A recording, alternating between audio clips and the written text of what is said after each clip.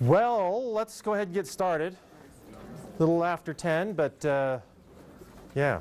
So glad you're all here. Welcome. My name's Dan Clark.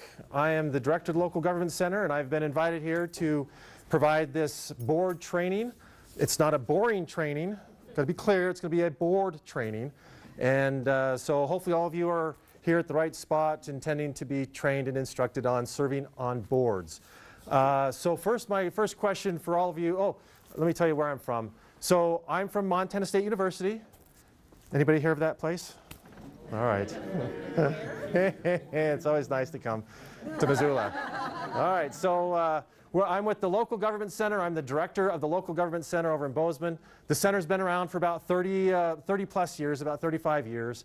And our mission is to build the capacity of local governments across the state of Montana through technical assistance, research, and training. So being here today, work with you is part of our meeting our mission. And we work across the state with cities and counties, appointed, elected boards. We do a tremendous amount of training, a lot of strategic planning for those of you that might serving on a board that are looking for some way to come together and unify around some sort of a goals and mission. We do a lot of that type of work. We do this type of work. And then work with elected officials. So we do a lot of trainings for mayors, city councils, and county commissioners. So that's a little bit about who I am, what we do. A little bit about me personally. I've been with the center for a little over 8 years. I've been in Montana for a little over 20 years. And and I served as the mayor of the city of Shoto. Anyone know where that's at? Wow. Yeah, so my arm is still sore from being twisted. To do that, but I had a wonderful time, wonderful experience serving as the mayor of that small community. I was also the county extension agent, so I couldn't go to the grocery store without spending 2 hours. People either yapping to me about their garden or about their crops or about potholes. So my wife stopped sending me to the grocery store to get milk. But great experience. So that's kind of where I come from. I've been working in small rural communities all over the state for most of my career here in Montana. So I understand Montana, understand the local governance pretty well, and so my hope is today that we can cover all the material that I have planned, which is hopefully the same things that you're here to learn. So my first question then is, how many of you have gone through one of my board trainings before? Raise your hand. Wow, just keep coming back. All right, so hopefully we can wow you some more with new material. There's not much new, but we'll see. How many of you are newly appointed to serving on a board? All right, so quite a few of you. All right, how many of you are on a county board? About half, and then I'm assuming the rest of you are city boards? You don't know? You just, who appointed you? Do you know who appointed you? Who? The county? I know that yeah, that bagel got in there pretty quick, didn't it? All right. So city, county boards, and then and maybe we can talk a little bit about administrative boards versus advisory boards. Really, as you can see, I do not have a PowerPoint. Yay. You're welcome. So I'm not going to kill you with the PowerPoint. So this is going to be very dynamic. I am going to follow and cover whatever you want to talk about. So we're going to have you think here in just a minute, or be thinking now, and we'll put them up here on the board. What is it that you want to learn? What do you want to know? For some of you, this is the first time you're serving on a board, a public board. This is different than serving on a nonprofit board or a community board. And so we want to make sure you understand what are those statutory and constitutional responsibilities that you have as a board member to make sure that you're meeting your obligations and not compromising the citizens' right to participate in the process. So we'll talk a little bit about governing and governing principles, good governance principles, and so whatever you want to make sure we cover today, from open meetings, citizen participation, noticing meetings, meeting minutes, conducting the meeting, the role of the chair, all that good stuff we can cover. So think about what is it you want to know. We'll throw it up here on the board, and that will be our agenda for today. And I think we're done by 6 this afternoon, is that right? Is that what you committed to? Oh, so I guess noon. So I have lots of stories, so I'll have to moderate all my yapping and stories because it's so much fun, so we can get out of here at noon. So let me just quickly ask now the types of boards. So if you can just throw out the types of boards that you serve on so I can get a sense in my head who's in the room and what role you're playing. So library boards. Oh. Cemetery boards. Okay. City Board of Adjustment. Board of Adjustments with the city. Volunteer fire department. Ooh, volunteer fire. So it's on a fire board? Mm-hmm. Okay. On the board. On the board. Elected position? Yep. Yep. All right. Which department? Huh? Which department? Green Oak Potomac? Okay. Missoula Rural. And same with you, fire board? Missoula Rural, yep. Okay, great. Hospital district, elected position? Yep. Okay. Open lands. Open lands, sewer water district? Planning board. HOA, planning board. So HOA, lovely, thank you for bringing that up. Anyone else in so that is a neighborhood, right, homeowners association. So yeah, some of the stuff that we'll talk about may not apply legally for you. However, I always encourage you to do a lot of the things that public boards do because it's, a lot of what you do is very similar, although it's not a government board, it is like a quasi-government board, so yeah. Good. And anyone like from a church board or a nonprofit organization? Missoula Housing Authority. Housing Authority? Okay.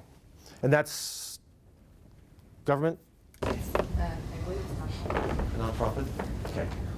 Anyone else? Airport Authority. Community councils? Oh yeah, how many community councils we have here represented? Just a few. Okay, good. I'm on the election advisory committee for the city of Missoula. Missoula County, excuse me. Okay, great. Bicycle Pedestrian Advisory Board. Bicycle pedestrian, okay, good. So we got quite a diverse group of boards being represented here, so that's great. All right, so I was going to do introductions, but wow, there's too many. We'll be here all day. So we're not going to do that. Just be nice to each other. So what we're going to do now, if you've been thinking about what is it you want to leave here today, we're going to be done at noon. What do I want to walk out of here, making sure my questions are answered or I understand better what I'm supposed to be doing as a board member. So what would you like to make sure we cover today? Go. I've been to various board meetings, and when working with the public that attends it, I've seen where they allow comments, no questions, and they don't answer back any questions, and then others where they sit there and have interaction going back and forth, and I'm not really clear on what's appropriate and what's not. Yeah. Okay, so public comment, we'll talk about public comment and what would be appropriate during that time. Yeah. A lot of flexibility, but there's also some structure to it, so we can talk about that nuance. Yes, sir. I wanted to find out about discussions outside of public meetings. Like what can and cannot be discussed. I think it's called ex parte. Yeah, so and particularly depending on, are you the Board of Adjustments or? Adjustments and also a city council or a neighborhood council. Neighborhood council, okay. So for some of the boards in here, particularly planning board, Board of Adjustments, you may be in a quasi-judicial role at certain times. Ex parte communication is going to be a big deal. So let's put in here. Ex parte with an E? I think it is, yeah. All right. Now you'll notice communications. I don't spell very well to begin with, and then on flip charts it's even worse. So bear with me. It's the way I express my creative juices that way. Over here, and then we'll go back. When the committees have an agenda and they also take the minutes at the meeting, I want to be sure that you can read those minutes before they have been approved by the next meeting. Okay. Yep. TG meeting minutes. Approval. When we get to that, PPR approval. All right. When we get there, we'll. All right. Over here. Can you cover public notice? Yes. And the ways that should happen, and then also at what point can the agenda be changed or no longer changed? Right. So we'll put a notice, and then change. With an, now this is getting really sloppy. Yes, detail. Okay. detail for agenda, good, yeah. Deliverables to the county and when our reports and the various reports that we need to deliver. Okay, reports. But also, what kinds of things are we supposed to deliver to the county? Not Yeah, just so- necessarily our reports, but what else? Yeah.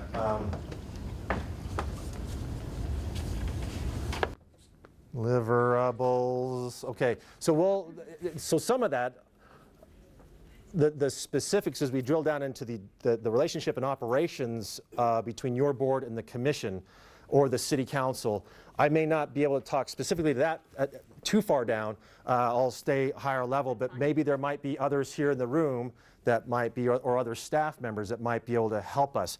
But my guess is there's probably something, and we'll talk about in general principles what that relationship, and then the specifics you'll probably need to get with a staff member. General principles is It's great. good. Any staff members here that work with the boards in the county? So a few of you, okay, good. Taking notes furiously, thinking, oh, we've got to change this, or this guy's crazy. He just committed us to do a whole lot of stuff I don't want to do. Yeah. Yes, ma'am. If there's differences between boards and advisory committees when you make the discussions, could you bring them up? Say that again. So I'm on the impact fee advisory committee, so the differences between a board and an advisory committee, as we work through these discussions, could you? Okay.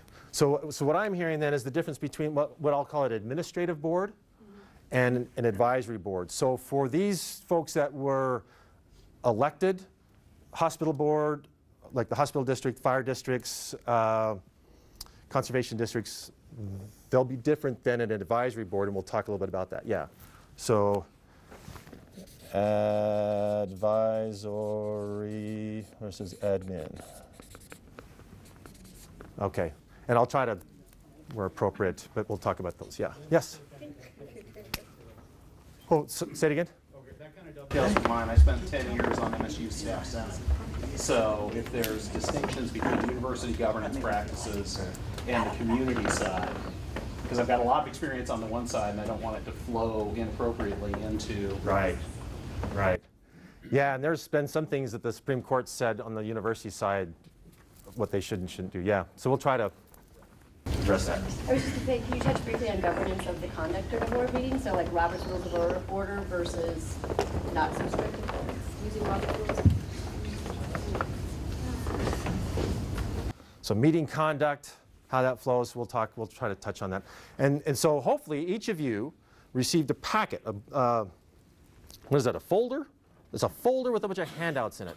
And they're colored papers, and I'll be referring to different colored papers and different parts of that. But so there is some information there on Robert's Rules of Order. We'll try to touch on those a little bit to give you a framework and how to look at that and how to use that as a tool. If you don't have a packet, we've got a bunch. So yeah, they're up there with the bagels. What else? Anything else quickly on the top of your head that? Like the role of social media. Oh, dang. Okay. Way to bring up the good one. Yeah, social media. Love that one. Yeah, so we can talk about social media. I'm tweeting this meeting. Are you tweeting on it? Live tweeting it, yes. Can you touch on the role of the chair? Roll the chair. Chair. Yeah. What else is up there that I want to talk about that isn't up there? Huh. How about conflicts of interest? Okay.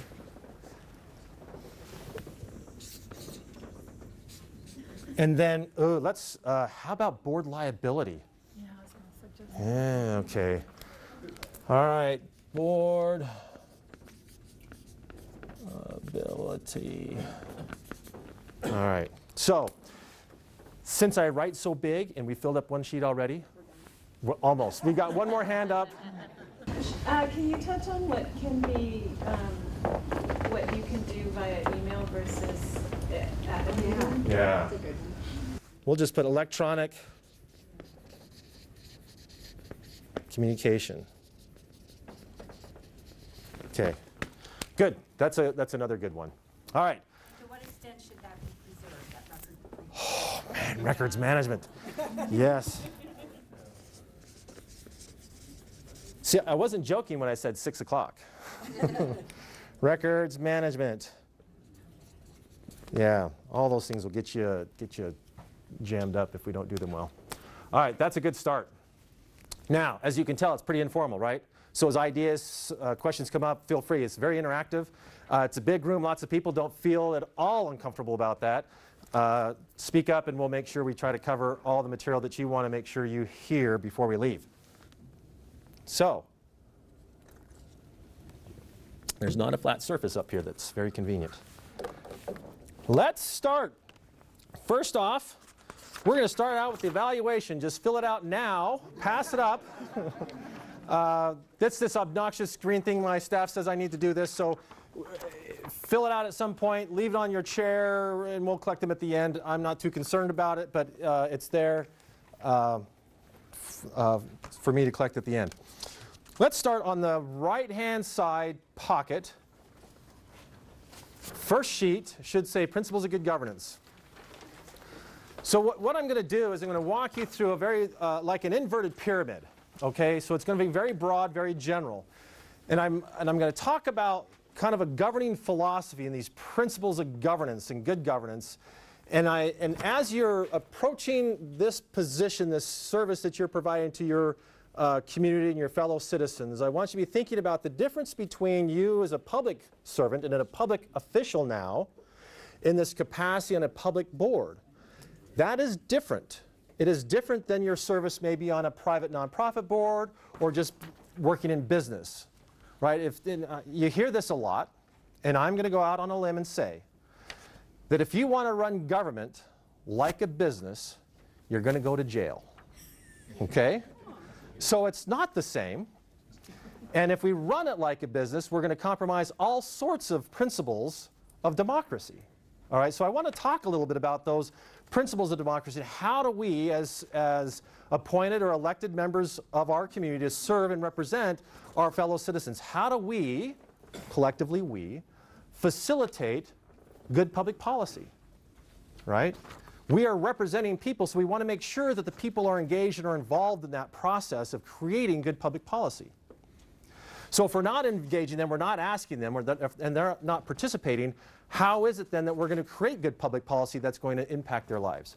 So that's one of the things I want to make sure you're thinking about, that you're always thinking about how do we engage the people. It's more than just the discussion of the 4 other members of this board and I, and how are we going to solve the problem. It's not about you, it's about them. It's about the public.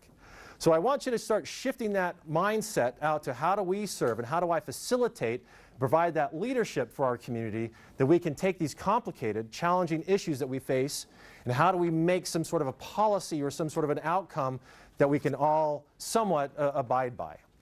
Okay? So these principles of good governance are the same principles that our U.S. State Department uses as they travel around the world working with small, other governments, trying to help them adopt principles of good governance. So let's just briefly go through this, and I say briefly because I can never do this briefly, but I will try today. So we've got 5 different principles, legitimacy and voice being one of them, that all people have legitimacy in your community. Top to bottom, in and out, left to right, everyone has legitimacy. They are here, they're members of the community, and they have a voice. Male, female, rich, poor, white, black, whatever color, they all are legitimate in the eyes of the government. You're treating everybody equitably and fairly as best you can. So participation, all men and women should have a voice in the discussing what's important to them, and that the way you operate is consensus oriented. So what do you think I mean when I say consensus oriented? My way or the highway? Yes, exactly. No, it's the opposite of that, but yes.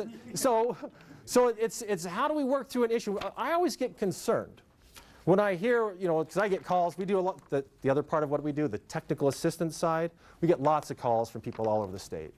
Now, I was concerned when I hear from a board or a commission or a council that it's a 3-2 vote, 3-2, 3-2. Why does that concern me, that they're consistently a 3-2 vote? They're not getting consensus. They're not working on the issue long enough to get the consensus, right? It's a complicated, 3-dimensional, challenging issue. And if you only get to the point where it's a tipping point where we've got a majority enough to pass it, we're going to jam it down the minority's throat. I'd much rather prefer, particularly in our world, so I feel like Johnny Appleseed planting these seeds. We can do it in Montana.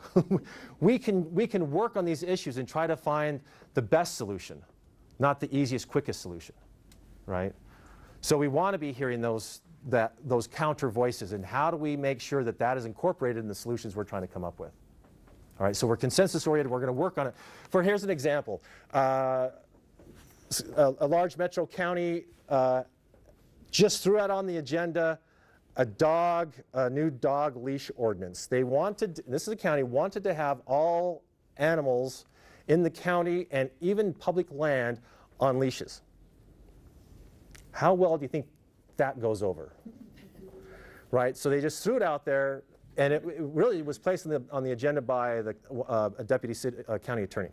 He was chased to work by a dog, came in, he was upset, he wrote up this ordinance, and he slapped it on the agenda without any sort of oversight. So now the commissioners are stuck there with a room full of angry dog owners, because now you're doing what, there was no work within the community, there's no discussion, no dialogue. It was just somebody that had access to the process that threw this somewhat inflammatory ordinance on their agenda. What do you think it did for their trust between the county commission and the public? Took it right out. Yeah. Their trust took a nosedive, so now the public no longer trusts those folks because you're trying to pass a fast one on us, right? So there wasn't that, how do we work together? How do we solve this problem? If we have problems with dogs at large, then let's have a conversation about it, right? The thing we get challenged with a lot in government is that, well, you're going to create a committee. Well, yeah, we are. Why? To assess the situation. Yeah, we want to figure out what's the problem, how are we going to bring people together, how do we get a committee of people that are going to represent everybody that's at a stake in this, and we're going to talk about it. We're going to try to come up with a solution. This is not, okay, I think this is what the solution is, and I've got the position where I can jam it through your throat. Right? That's not our style. Boy, I'm getting all wound up here, aren't I? Okay. I should stop reading the news feeds in my... So anyway. You get my point, right? We want to bring people together. We want to find consensus around these issues. Direction, strategic vision. We want to have some sort of direction and vision. Where's our board headed? What are we trying to accomplish? What's important to us? What's important to the people that we serve relative to the area in which we're providing guidance, right? If we're a planning board, you're going to be working extensively with the community to try to figure out what's important. What are our values? How do we reflect our community's values and interests over the next 20 years in a growth policy? Right? Our subdivision regulations. How are they going to look so that we have a community that we all feel like we can be proud of? And that takes a lot of engagement. You've got to have that vision so that then the decisions you're making are going to be geared towards and support that particular vision. If you do not have a vision or some sort of a strategic plan, then any decision will work. Right? You can be easily influenced by the public or the last person that talks to you, and you're just kind of a feather in the wind. So it's much better to engage the community, have this conversation, where do we want to go, and then we will be responsible for helping marshal the resources to get us there. I think too often they skimp on the second part of that. Yes. The understanding of historical, cultural, all the complexities involved. I've seen way too many strategic visions that act like the past doesn't exist. Yep. And just have this, look what we're going to do. Yeah. And the important part of doing this process of strategic planning, strategic visioning, is that everything's in the context of the past. To expect an organization to be going at this trajectory and then suddenly, whoop, up to here, is unreasonable, right? So you've got to make sure that you're doing that in the context of your past, so it's a nice, smooth line into your future. And I had another thought, and I just forgot it, but that's probably to your advantage. All right, next, being responsive and effective and efficient around that performance idea. So that you are acting, that's one of the things about being on a board, that we want to make sure that you're not kicking the can down the road. That you're taking those challenging issues and you say, you know what, we're going to address it. When I became the mayor of the city of Shoto, they had not done anything with the city water or sewer systems for 70 years. We were losing 10 million gallons a month of water leaking out of the delivery system. 4 million gallons was going through water meters. 10 million gallons was going out, leaking out of the system, right? Administration after administration just kept kicking the can down the road and saying, it's not something I want to deal with because I've got to raise rates. Don't want to be the bad guy to raise rates. So when I took office, we had flat rate, $15 a month, no matter how much you used. So guess who was the bad guy? When I came into office, I realized, holy moly, there's a lot of cans sitting around my feet. And we just started picking up those cans, right? Took us, now as I keep in touch with what's going on in that community, it's now 10 years later. And they've now renovated their water system and their sewer system. It took 14 years of planning and financing and getting grants for them to finally get to the point where they've retrofitted and fixed that system, right? It would have been easy just to kick that can down the road another 4 years, but the problem doesn't go away, right? So a lot of the things that you're going to be facing, the problem's not going to go away, so provide that leadership in the community, say, look, we're going to be responsive, we're going to take that issue, we're going to deal with it. And we're going to be as effective and efficient as possible. Now, there's certain things about what we're going to learn here later that there's nothing efficient about this. Noticing meetings, making sure the public's there, that's not efficient. If you want to make decisions, you just go and make a decision, right? That's efficiency. So we want to make sure we're as efficient as possible within the framework of the law and the Constitution. Once we understand what the law and Constitution says, then we can start figuring out how do we be as effective and as efficient within that framework. Like I said, if you try to operate outside of those bounds, bad things happen. Accountability, being accountable and transparent. I had a great question a while back. Someone asked me, can we vote by secret ballot? So what do you think? So why not? I'm hearing no. So what kind of, hopefully it's making the hair on the back of your neck stand up saying, that doesn't sound right. Because deliberation and decisions have to be made. Right.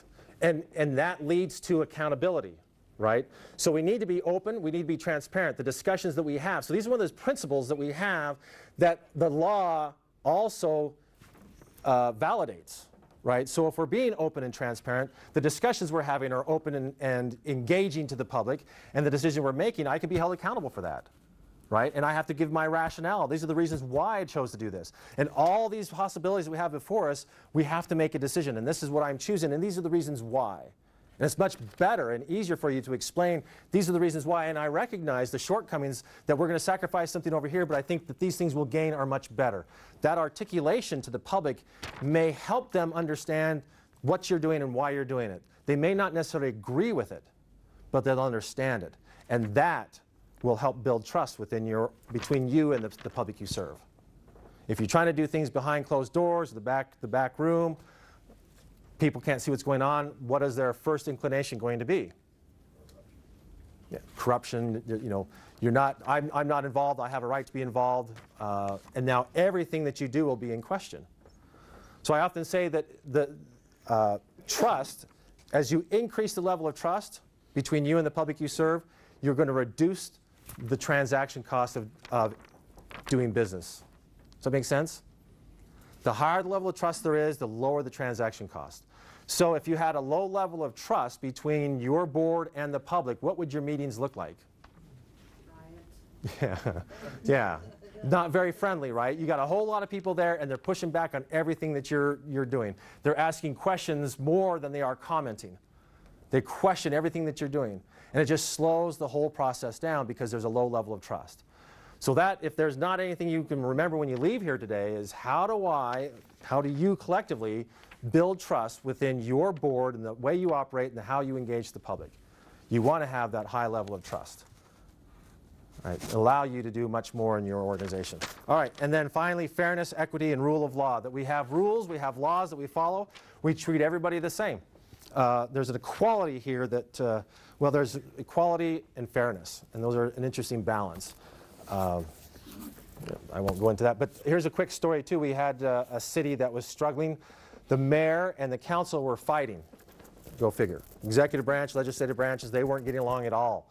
The mayor would come in to open the meeting, the city council meeting, they'd all stand up, do the Pledge of Allegiance, they'd sit down, and immediately someone from the council would say, I move to adjourn. Get a second, they'd all stand up and walk out.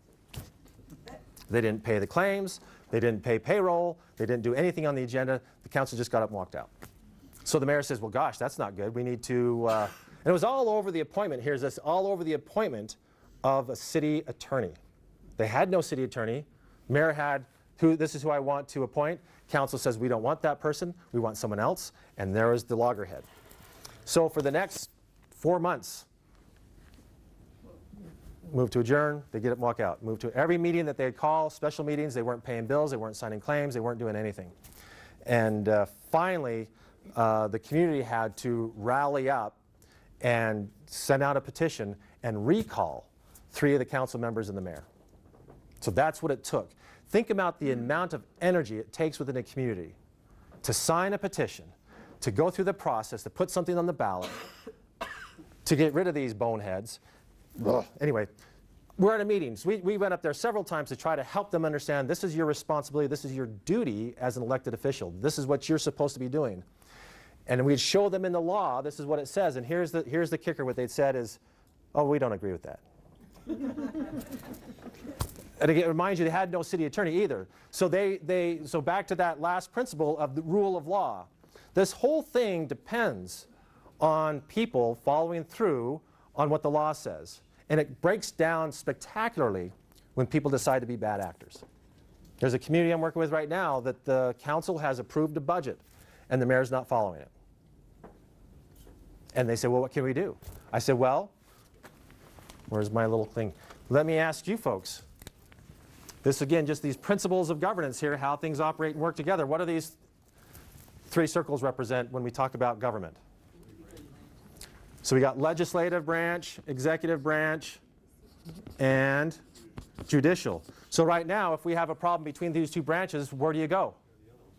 You've got to go down to the judicial. So what the city council needs to do then is they need to sue the mayor, go to court, district court, and ask the judge to insist that he follows the law, follows the budget.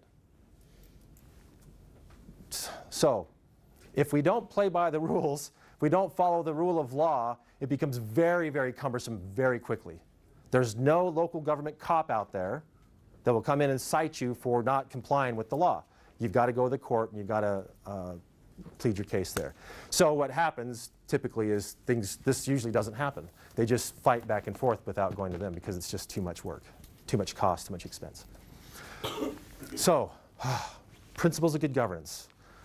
Think about those. Think about when you engage with your board, how do we operate with these principles? How do we make sure people are engaged, people are participating, we're transparent, we're open, that we're responsive to things that are happening, we're not kicking the can down the road, and that we're following the law, right? We're acting as good actors as we represent the people in our community. All right. Any questions about those principles of good governance? Yes, sir. Yeah, in regards to the last one, rule of law, particularly laws on human rights. If you, and again, as the board, you're bringing in or trying to connect with the values, feelings of your community. What if those values and objectives of the community go against the law? Yeah, and that's, too quick to tear this off. We see that quite a lot, right? If you look at the national stage, and this is what's so fascinating, and this is what really gets me excited about seeing government work. The democratic principles, small d democratic principles by which we operate, and these checks and balances. So if we have an electorate out there that really has strong feelings about a certain issue, right, and they want to move that issue forward and canonize that in some sort of a law, they can put pressure on their elected officials, the legislature, to create that law, right? But if the executive branch doesn't necessarily like that law, they can veto it. But if they're also elected, so they're going to say, no, I don't want to stop this momentum of our community. And so they might sign that into law, right? But then we have the watchdog down here, the judicial branch, to then watch that. And so this is what we're seeing play out. And we saw this over the last 20 years with DOMA and the gay marriage. It's happening right now with transgender bathroom issues, right? So what we're seeing is this legislation taking place and how this part of the government, and then we'll find out eventually it'll all work itself through the courts. We're not talking so much about gay marriage anymore compared to what we were 5 years ago. Why? It's settled. It's no longer this public debate. So if you really just stand back and look at this as an exercise of democracy, of this discussion, this heated part, this debate back and forth, as we're trying to figure out how do we represent our values, how do we take these constitutional values and rights that we have, and how do we translate them into action today. And so it's been fascinating to watch this play out, in a more of an academic, just stepping back. So it's interesting, last year I was in North Carolina working with some county commissioners there. And their big bathroom bill, right, in North Carolina. And it was whatever's back in the news again, they're trying to do some other bill. And I made mention of this, how this all plays out. And the press was in the back of the room. And they drugged me out and they wanted to interview me on the news. And I thought, oh my goodness, what have I done? I've just inserted myself into this big debate. But my whole point was, it's interesting to watch how this plays out. People get really close in, right, in this close combat about these strong feelings and emotions, right? Because they're reading all this stuff here on social media, right? They get all wound up. But really, I like to just step back a little bit, get in your little drone and get up above the fray and say, wow, this is really fascinating to watch how this plays out, how it all works, right? Eventually, it'll be settled one way or the other. It'll eventually get settled. If we can't get it figured out here sufficiently, then we'll get it settled through the court system. And that's what's happening in North Carolina. It's what's happening right now at I guess there's a petition going on right now in Montana for our bath. I just saw it in the paper today, right? Yeah. So it's playing out right here. So we'll be able to watch democracy happen right here in Montana around these issues, and how we as Montanans feel relative to our Constitution, whether that's going to work for us or not. And it'll probably end up with the Supreme Court. Marcy's law is the same thing. We're going through that same process. Energetic citizens engage the process, put something on the ballot, we all vote on it, and then we've got to make sure that it's consistent with the rest of the Constitution. And that's right now in the hands of the Supreme Court for Marcy's law.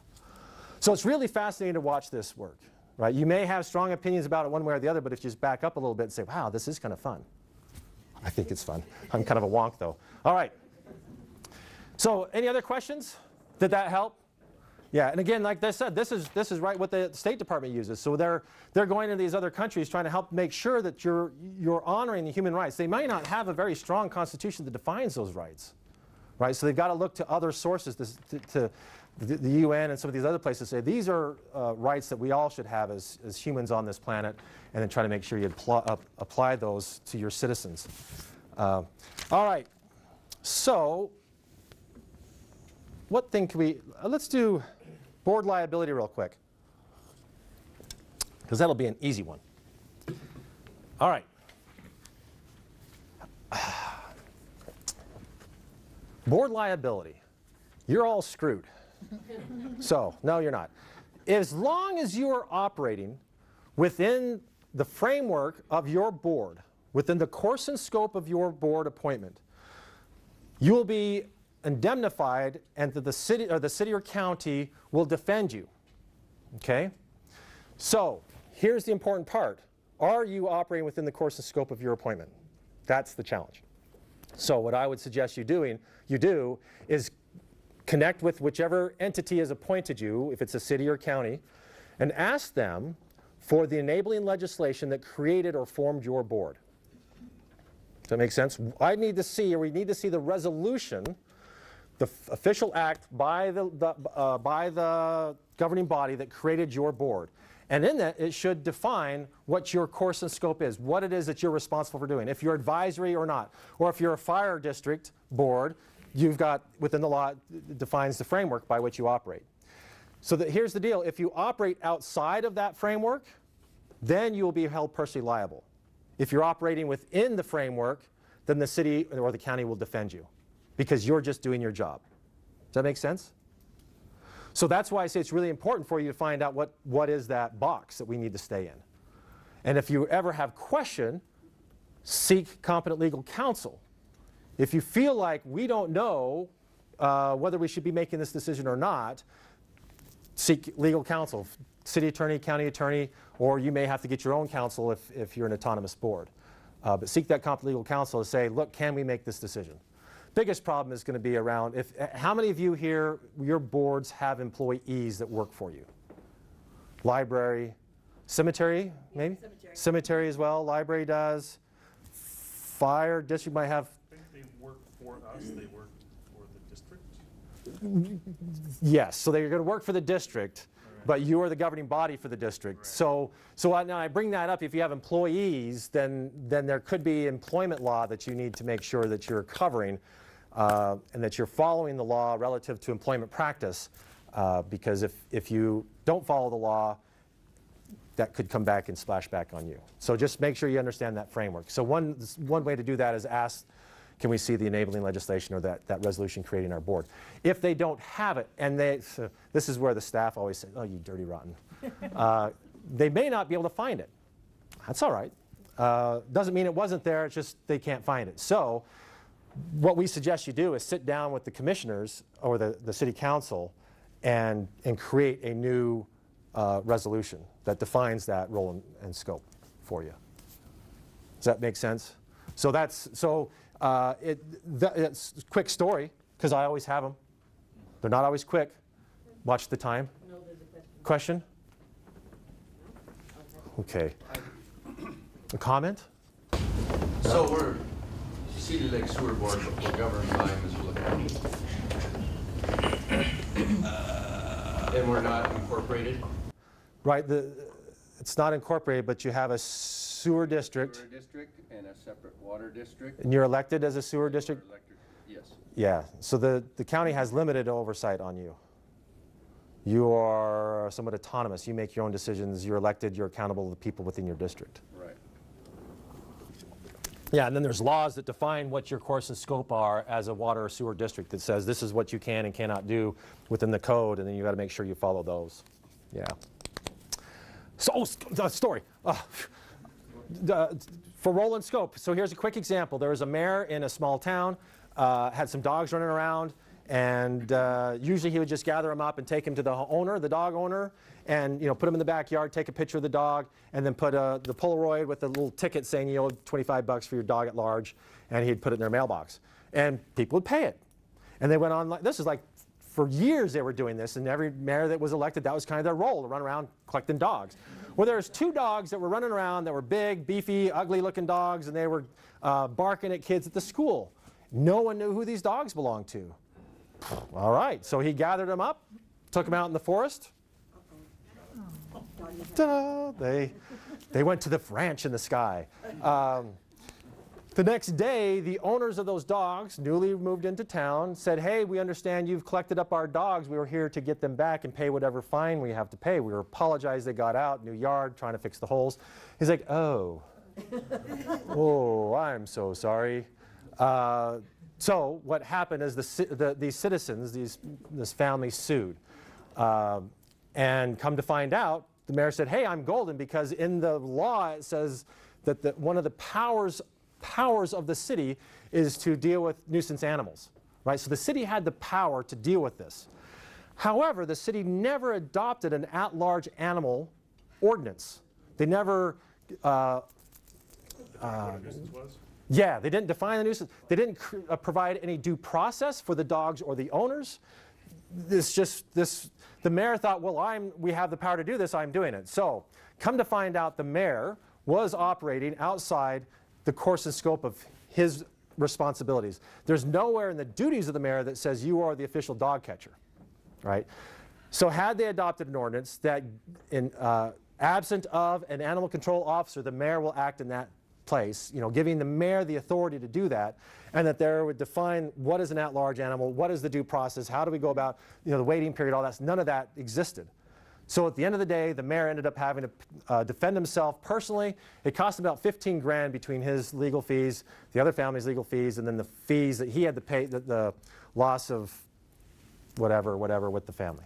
So that's kind of what it looks like, right? He thought he was covered. He really wasn't. And so it really is a wake-up call for that community to realize that they need to formalize a little bit more clearly, this is what we're supposed to do, this is the law, like what they should have done to begin with. All right. Good? Yeah. Question, could you just describe the appeals, kind of how an appeal of a board decision works that goes to court, and what's expected of board members and staff? Yeah, so if you're making decisions, so if you have, depending on the type of board, if you have decision-making authority or power, typically it's going to be governed by your policies. You got to create policies that define this whole process. That if there's an action taken, there's got to be an appeal.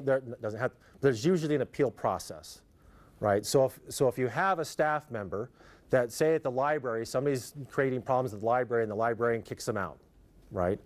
Well, that based on a policy, right? You act inappropriate in the library. We have an expectation of safety and blah, blah, blah, and quietness or whatever in the library. You're violating that based on the librarian's judgment. We're going to remove you from the place. Now, due process says, well, I want to argue my case. They can come and appeal to the board. There's a suspension from the library. You with me so far? Is that where we're going? I'm thinking more of an appeal of the board decision. Oh, okay. I've staffed the Board of Adjustment, and appeals of those decisions go to district court, but it's kind of never been explained what the district court does? What's involved, what the responsibility of the board? When it goes to that next, if a decision is like that. Yeah, so in that case, okay, so that case, you want to be very clear as a board when you're denying a request for a variance as your rationale why. And try as best you can to connect that back to the zoning ordinances or whatever you might have that you're comparing. This is what the expectation is for this neighborhood. This is what you're proposing to do. And this is why we feel that this would be an inappropriate activity. And that's your rationale. So that when the judge looks at that, they can say, what's the rationale behind it? Are you being arbitrary? We just don't like you because you wore a purple shirt, and so we're denying your request.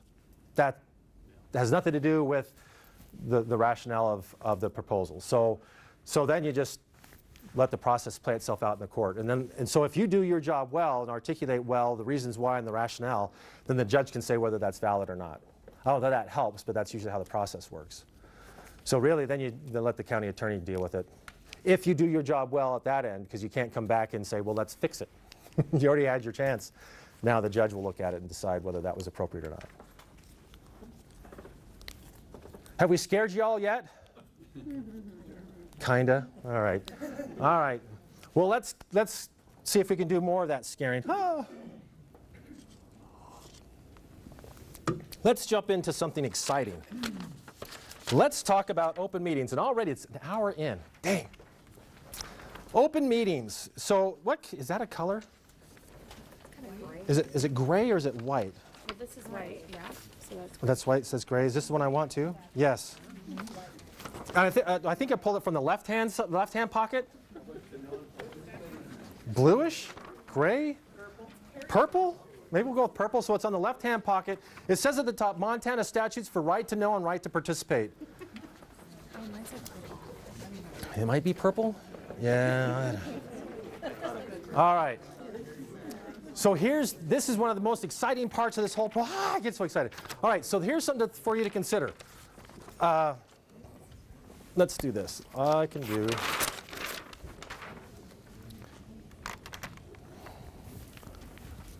So in 1972, what was the most exciting thing that happened in the state of Montana? All right, so we adopted the Constitution, right? Now, in that Constitution, it defines our rights, our privileges, the responsibilities and roles of government, and what our relationship is. You know, and what are our values, right? What's important to us as the state of Montana, and then how do we reflect that in the relationship that we have as Montanans with our government, right? Ensuring that these values are protected and that all that good stuff, right? So that's that great Constitution. Once the Constitution is ratified by the public, then where does it go? What's the next step in its journey? Who gets it next after it's ratified by the public?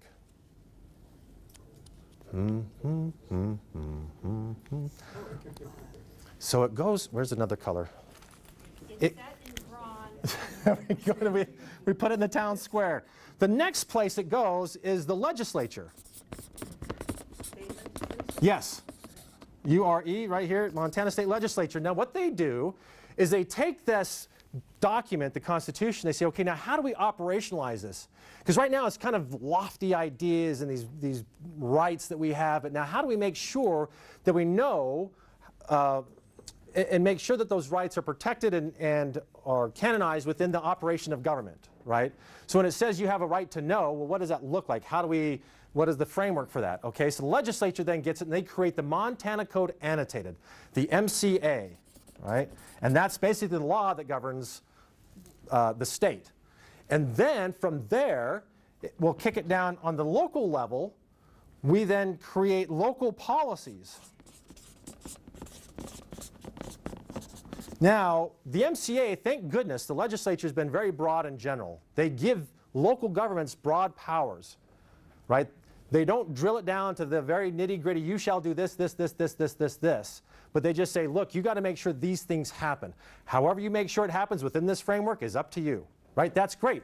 But we need to create these policies. This is where that mayor I was talking about earlier lacked in having these local policies and laws. They just took this general powers that the state legislature gave them and were operating kind of like Wild West without local policies and ordinances to provide the specificity of what does it look like when we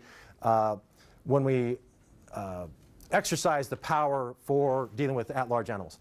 All right, so we have these local policies that provide guidance, and then what's great is the Constitution and the legislature, and even in these policies, we have ambiguous words. We have words that, like reasonable, thank you. Reasonable, you have a reasonable duty. Well, what does reasonable mean, right? What might be reasonable to me may not be reasonable to you. So who do we go to? Who do we ask to give us clarity on what is reasonable when we use these ambiguous words? What's that? The commissioner? Oh, yeah. But the judicial branch, so once the first stop we go to is when we have these words that we don't really know what it means, but it's an important word because no one wants to lock it in up here. We'll go to the Montana Attorney General. We'll ask the Attorney General, say, could you give us an opinion as to what this law means? When it says this word, reasonable opportunity to participate, what does that mean, right? Or reasonable amount of time for notice. What's reasonable? Because 2 weeks might be reasonable for one person where 4 hours might be reasonable for someone else. So the Attorney General will give an opinion, and that opinion stands as law until one of two things happen. One, the legislature defines the law more clearly in the law, right? They clarify the law. Or two, what's the other thing that might happen? Supreme Court. Supreme Court makes a judgment, and that then would overrule the Attorney General's opinion. And the other one is sue. Right? You can sue the city or county to get clarification. So not all, now Missoula and Missoula County has had their fair share of lawsuits. And don't feel, again, it's one of those things, we're all wound up at the time, we're all passionate about it, but just step back a little bit. This is the only way by which we can gain clarity with the law outside of having the legislature bring more clarity to it.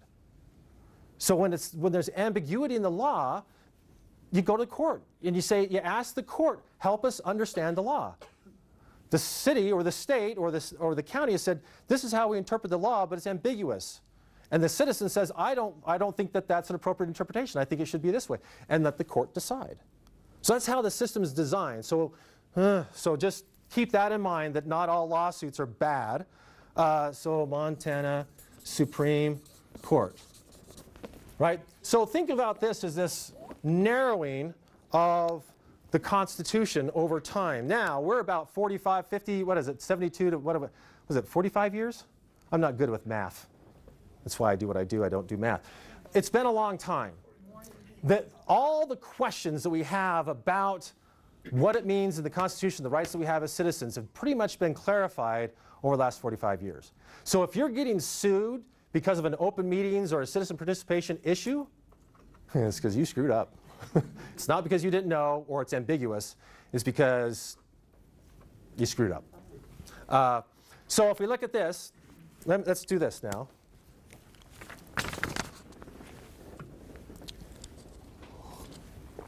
Top of the page, we've got 3 constitutional rights. So this is the Montana Constitution, Article 2, Declaration of Rights. First one, Section 8, right to participate. The public has the right to expect governmental agencies to afford such reasonable opportunity for citizen participation in the operation of the agencies prior to final decision as may be provided by law.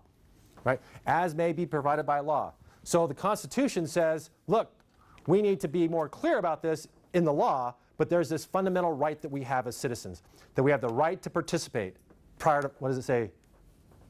Afford such reasonable opportunity for citizen participation in operation agencies prior to final decision. Prior to final decision is the key thing. Okay? So, very general here, a single sentence, right? The legislature gets it and they turn that into about 2 pages of law that helps us understand that single sentence. To make sure we know as citizens, what am I to expect from the government and what is the government expected to do on behalf of us, right? So there's more clarity. That's a good thing. And then we get down to local policies where you guys are probably adopting your own rules for your board. This is how we notice our meetings. This is how we develop the agenda to make sure that we are not violating the citizens' right to participate prior to final action. That is a constitutional fundamental right that citizens have. We want to make sure that we're operating such that we're not violating that right that they have. Because if we do, oh my, I need like a third flip chart up here. We'll put that over here. We may need to refer to it later. If we violate the Constitution, how much do you think what it costs a local government, what do you think it costs to violate someone's constitutional right? What's the going rate right now? Anybody know? Tell me when. Tell me when. That we're good there. That's what it's costing. For those of you that can't see, it's $500,000. So $500,000 is what it cost the city of Great Falls when they violated a citizen's constitutional right to participate prior to final action. And I'll tell that story in a little bit. But so that's the going rate now. Inflation, who knows? This is about 6 years ago. So this could be a retirement plan for some of you. Just saying. All right. All right. Second right there's section 9. The right to know. No person shall be deprived of the right to examine documents. Right? We had that as part of our questions, right? On retention, electronic communication, how do we retain that stuff? Records management. All right. So to examine documents or to observe the deliberations of all public bodies or agencies of the state government and its subdivisions. Guess what? You folks fall under that category of a subdivision of government, of state government. Except in the case in which the demand of individual privacy clearly exceeds the merits of public disclosure. So the citizens have a right to know and observe what's going on. However, there's this other right of individuals. So let's read the next one. The right of privacy. The right of individual privacy is essential to the well-being of a free society and shall not be infringed without showing of a compelling state interest. So this is one of those very fascinating things that you guys get an opportunity to balance. On occasion, those of you that have employees, for example, you may have to balance out these two constitutional rights. One side you have the public's right to know what's going on and to observe your deliberations and to comment prior to final action. And the other hand, you have an individual's right to privacy, that there may be things that you're doing as a public agency that is going to be dealing with someone's issues of privacy, right? So if you were to adhere to one right, the right of the public to know, you may be violating someone's privacy right. And if you are always over here saying, oh, there's a right to privacy, when there's really not a legal right to privacy, you may be violating the public's right to know. So you are stuck in that balancing act trying to decide, is there a compelling state interest to know what's going on here with this person and an issue that may be of private nature or not. Right? So fortunately, we've got some guidance as we've narrowed this down. So the Supreme Court's helped us with some of that as we go through that balancing test. In any time you're dealing with an issue and you think, oh my, should we be closing this meeting? I would say seek competent legal counsel. Make sure you've got an attorney there to help you navigate those waters, because if you screw up, you're going to court. And if you screw up with the attorney there, then he's going to have to defend you and give the rationale, his legal argument as to why he chose to do one way or the other. Yes, sir? Yeah, this is a semi-specific thing, but you're talking about 3-2 decisions and such and reaching consensus. So let's say you're having a meeting, you have discussions on one side, rationales, discussions on another side, and you come to a vote or whatever, or you table it till the next meeting. So then let's say two of the people on the board, and Joe says to Cindy, let me explain a little bit to you my rationale of why I'm thinking this way, with the idea of maybe kind of having her expanding her thinking and bringing her over to his side.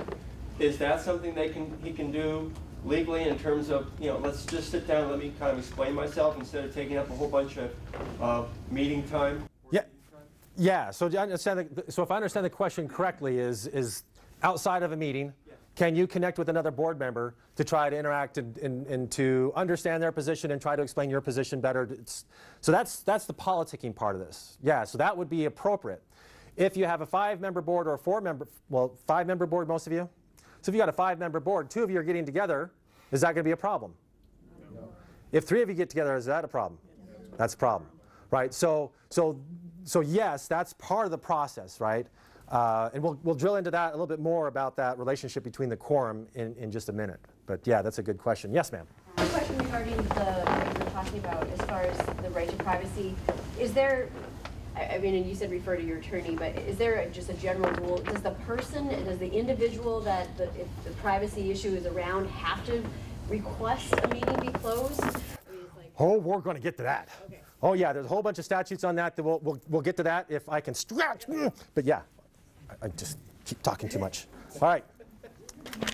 So yes, we'll get to that, and there's some framework, and then I'll explain some other things that the Supreme Court has said that might help with that.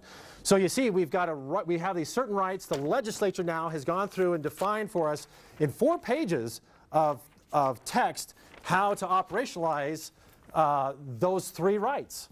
Now, if you add your policies in your packet, you've got a policy on the left-hand pocket, if I recall. Nope, right-hand pocket. It has a little box at the top, looks like this. It says, rules and procedures for governing water sewer districts. Huh? There we go.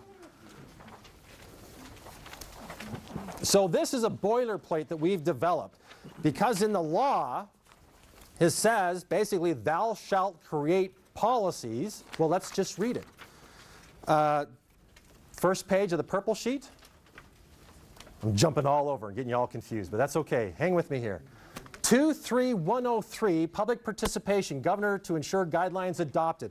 This is what it says. Each agency, okay, now look up here under definitions, highlighted there. Agency means any board, bureau, commission, department, authority, or officer of the state or local government authorized by law to make rules, determine contested cases, or enter into contracts, etc. So basically, all of you, if you've been appointed by a public agency to perform a public duty, you are a board that fits under the definition of an agency. So that rationale or justification, each agency, so all of you, shall develop procedures for permitting and, what's that next word? Ooh, encouraging. That's not a passive word, is it? No, that's an active word. So not just permitting and we're done, but encouraging. So there is an expectation that you encourage participation in the decisions and the process that you go through. All right. So shall develop procedures for permitting and encouraging the public to participate in the agency's decisions that are of significant interest to the public. Who wants to define that one for us? All right. So that's another ambiguous term, significant interest of the public. So that's a tough one. The way I see it is any decision you make is going to be of significant interest. And that's where Great Falls messed up and why they ended up paying $500,000. And I'll get to that story in just a second because there was something else I want. Oh, back to here. I don't want to leave you hanging on this one. So these boilerplate rules of procedure are generic on our website. Now, if you turn your folder over, you can see our website. It's like something like msulocalgov.org or something. Yeah. On our website, you can go under one of the tabs that says resources, and it has all these handouts in your packet are on our website as PDFs, except this one. This one is a Word document that you can download this on your computer, and you can use this as a boilerplate to create your rules of procedure for your board. So it covers when do we meet, where do we meet, what times do we meet, where do we notice our meeting agenda, how do we deal with meeting minutes, who is in charge of creating the agenda. All that stuff can be found in here, and you can customize it. You can put your own things in here as long as they're consistent with the law. Before you adopt this as a board, I would encourage you strongly to have this reviewed by legal counsel to ensure that whatever you've done in here is consistent with the law so you don't end up getting messed up there. All right? Yes, sir. How are these policies different than the bylaws for a board? So same thing. So I'll use policies and procedures interchangeable with bylaws. Okay. Yeah, the bylaws are pretty much your governing document, and that's what this would be considered a governing document. Yeah. Yep, so if you already have policies or bylaws, I would review those bylaws and just compare them with this just to make sure because there may be things in here that's like, ooh, we never thought of that, right? So let's see if we want to incorporate that in. And there may be things that you do, right, the way you operate that makes you function and flow and operate really effectively and efficiently, that is consistent with the law, right? All those qualifiers. It's consistent with the law, you're effective, efficient. I would write it down and say this process is going to be canonized in our rules and rules of procedure, because you're just one election or one appointment away from disaster, right? You get some of the cycles off, and now you've got a new person that comes on the board, and the dynamics have changed. And what may have worked really well before is now blown up. And unless you write it down, those good operating processes and procedures, you write them down, then my hope is that this document will transcend any individual on the board. That this is how the board operates regardless of who sits in those seats. That's what we want to see in the state of Montana, is consistency and reliability in the way we operate in government. That we're not being, as citizens, whipsawed by every new election, a new person, we don't know where we're going, but no, those people occupy those seats operating this way to make decisions on your behalf, and that's reliable, and that's what we're looking for. All right, so rules of procedure, let me just finish off that section there. I really should put my glasses on, because if I hadn't read this like 5,000 times. Next sentence says, where the procedures must ensure adequate notice. See, again, another ambiguous term, adequate notice. You know, so we've got to figure that out, and we'll talk about that in a minute. Adequate notice and assist the public participation before final agency action is taken on a significant, action is taken that is of significant interest to the public. The agenda of a meeting, as defined in 23202, must include an item allowing public comment on any public matter that is not on the agenda of the meeting and is within the jurisdiction of the agency conducting the meeting. Right? So you need to have public comment, and you also need to allow public comment on any matter that's not on the agenda. It's implied that you're going to allow public comment on the agenda items. You also need to allow comment on the agenda of anything that's not on the agenda. Mess that up. We'll talk about it. However, the agency may not take action on any matter discussed unless specific notice of that matter is included on the agenda and public comment has been allowed on that matter. You with me on that? So someone comes to your meeting to make public comment. You're the Parks and Rec Board, and they say, hey, those lights at the softball field are shining into my house. My little 4-year-old's bedroom is lit up like it's noonday at 11 o'clock at night. Can you shut those lights off at 8 o'clock so my kid can get to sleep? It's a nightmare with that kid running around, bouncing off the walls. It's like daylight in there. And the commissioner of the little board says, oh, yeah, that's a great idea. I don't know why we got him on so late. I move that we shut the lights off at 8 o'clock. What just happened? Yeah, you just made a final action on a decision that was not on the meeting agenda, and you did not allow public comment of that, right? So what should you do is you should say, thank you for your comment. As a board member, say, I move that we get a group of people that use this resource, right? So the softball group, the baseball guys, the soccer folks, whatever, get all those stakeholders together and some local neighborhood folks, and let's have a discussion about how we're going to manage the lights on the field, right? That would be the way that you would go about the process to decide should we or shouldn't we. But you don't make the decision right there without public comment and without the public being noticed, because if you did, then at 8 o'clock when those lights go off, who do you think is going to be mad? The softball folks out there that play till 11 o'clock at night. The lights go off, so what the heck? So you can make the motion on a separate topic that isn't listed on the agenda as long as it's not a final action?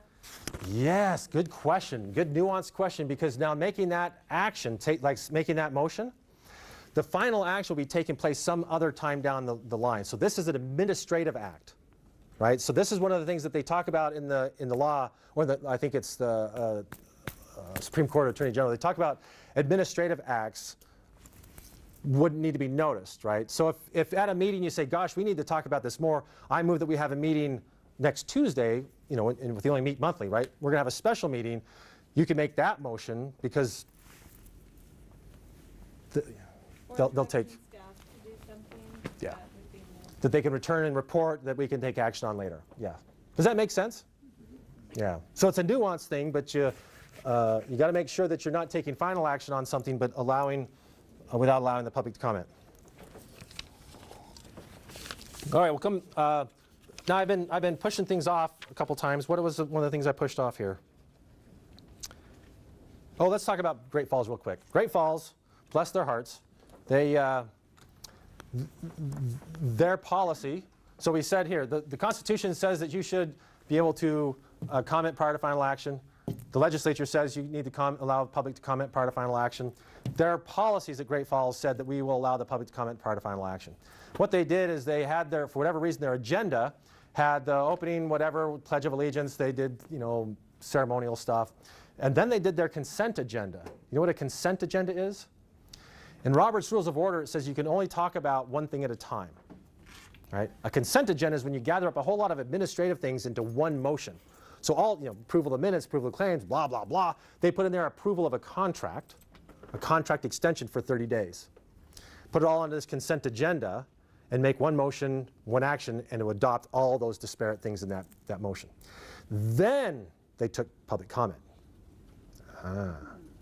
So what happened was a lady who had passions about that extension of a contract. It was for an animal shelter, and it's a big story, but she wanted to comment about that contract extension that they had just decided moments ago. And now she's allowed the opportunity to comment about that, and the final action was already taken. So she's up there with her manifesto.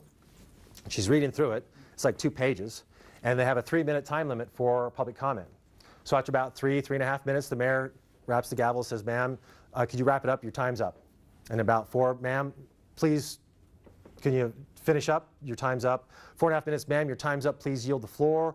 About 4.5 minutes, yield the floor, or we'll have you removed from the chambers. And then finally, she instructs the plainclothes police officer to remove her from the chambers.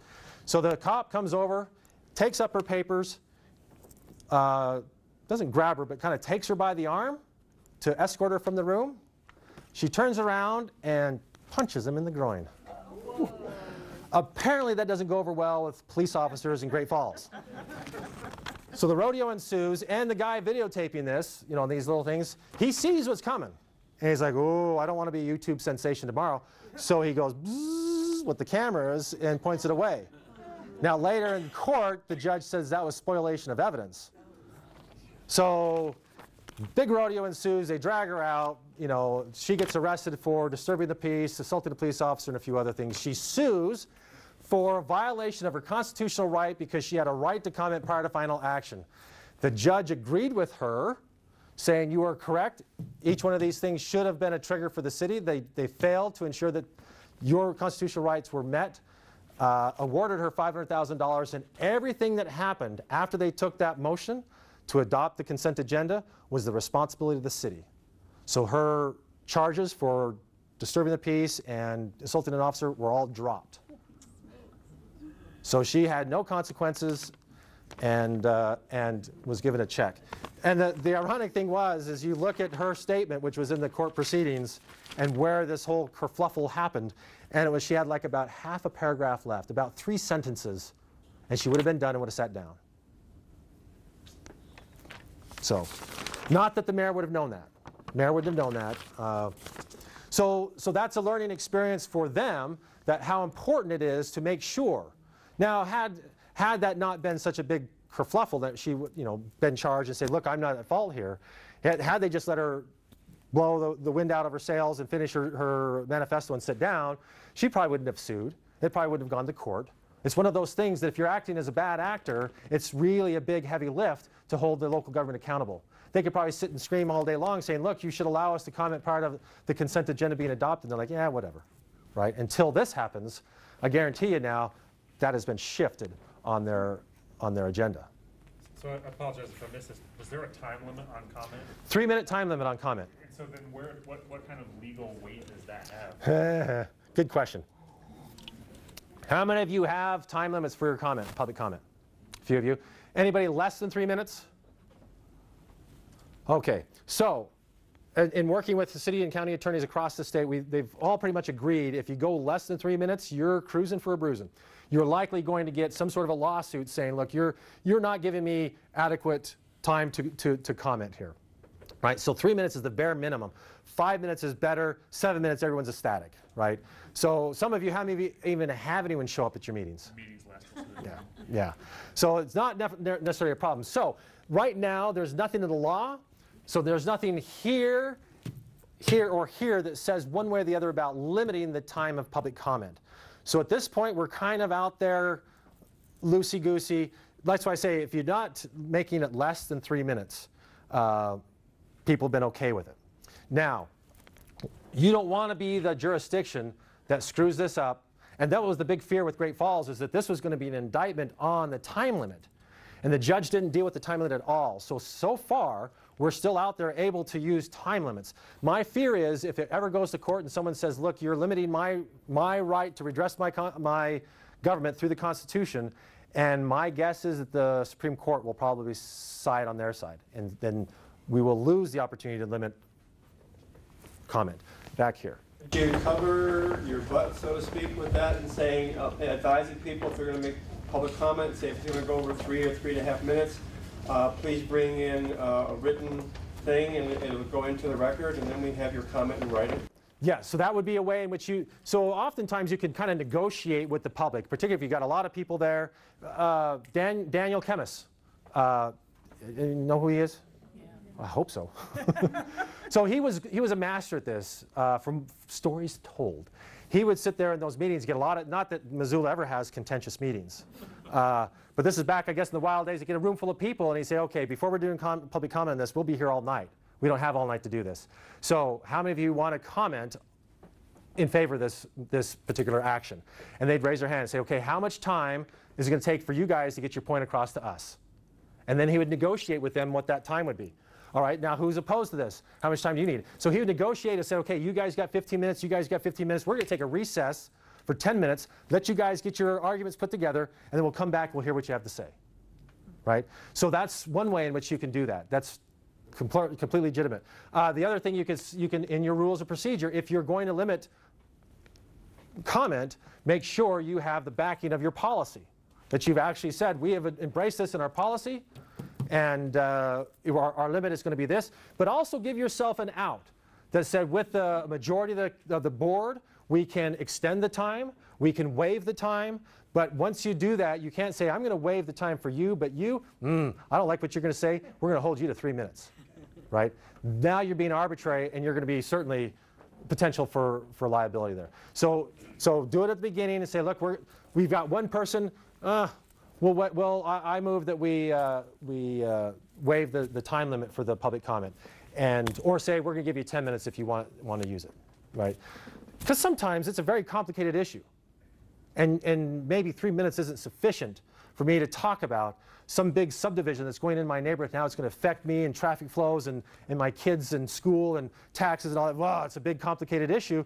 3 minutes may not be sufficient time for me to really share that with you, to help you understand and clarify for you as a decision maker how your decision may impact us in the neighborhood. So be thoughtful about giving sufficient time for those complicated issues. Here's what you're just talking about there. Now, the example you gave was pro 15 minutes, con 15 minutes. Does that mean that's just that group has 15 minutes as a group, or each individual in that group has 15? When he did it, was that group. So they had the caucus for 10 minutes to figure out who's going to say what. Or who's going to, we're going to get us four, we'll get up there, and these are the things we'll say, yeah, we all agree with that, great. So they would have to work out as a group of people what they were going to say during that 10 minutes. Yeah, or 15 or whatever. But isn't it true, though, that if all 200 people wanted to speak, you have to give them the right to speak? Yep, yeah. So be cautious about that. And if they can all agree to that, so does everybody agree with that? But yeah, so then you have to go back to that 3-minute time limit. Yeah. You just got to manage it carefully and be thoughtful about how you do that. Make sure that your policies, your rules of procedure that you have, or your bylaws, reflect whatever you plan to do. For me, I never wanted to limit. We had in our policies a time limit, but we didn't, because no one ever showed up. And when they did, we wished we would have honored it, because we had some people that weren't always balanced. They'd come in and they would. We had one gal came in and fired us all. It was all I could do to keep the council from getting up and walking out. I said, yeah, well, I'm out of here then. I'm fired, good, I'm gone. Yeah, that didn't go over very well, that meeting. All right. Yes? So if you have open the public comment and have the public comment, and then somebody else has a public comment, how many times are you going to let the other person who already had the right to talk in public comment? Can you, because it'll just keep going. Yeah, so you don't want to have this, you know, two people in the room and they get up to say something, the other gets up and they just go back. No, no. So you can say, look, here's your chance to say what you have to say, but you don't get a second bite at the apple. So you can have some of those ground rules. So one of the things, if you've ever walked to the city council chambers down here across the road, before you walk in the room or the council chambers, what's on the wall there? A pretty framed picture. Ground rules, right? So you have those ground rules. And that could be one of those ground rules that you have there. I'm looking up here at the podium and it says, we respect that you we request that you respect the following public comment guidelines. And then there's 4 or 5 different points. So if you come up here, it says state your name and address, all that stuff. So what you're doing is you're defining for the public what your expectations are for their engagement with you. If you don't define those expectations, they will come with their own, which may or may not align with what you want.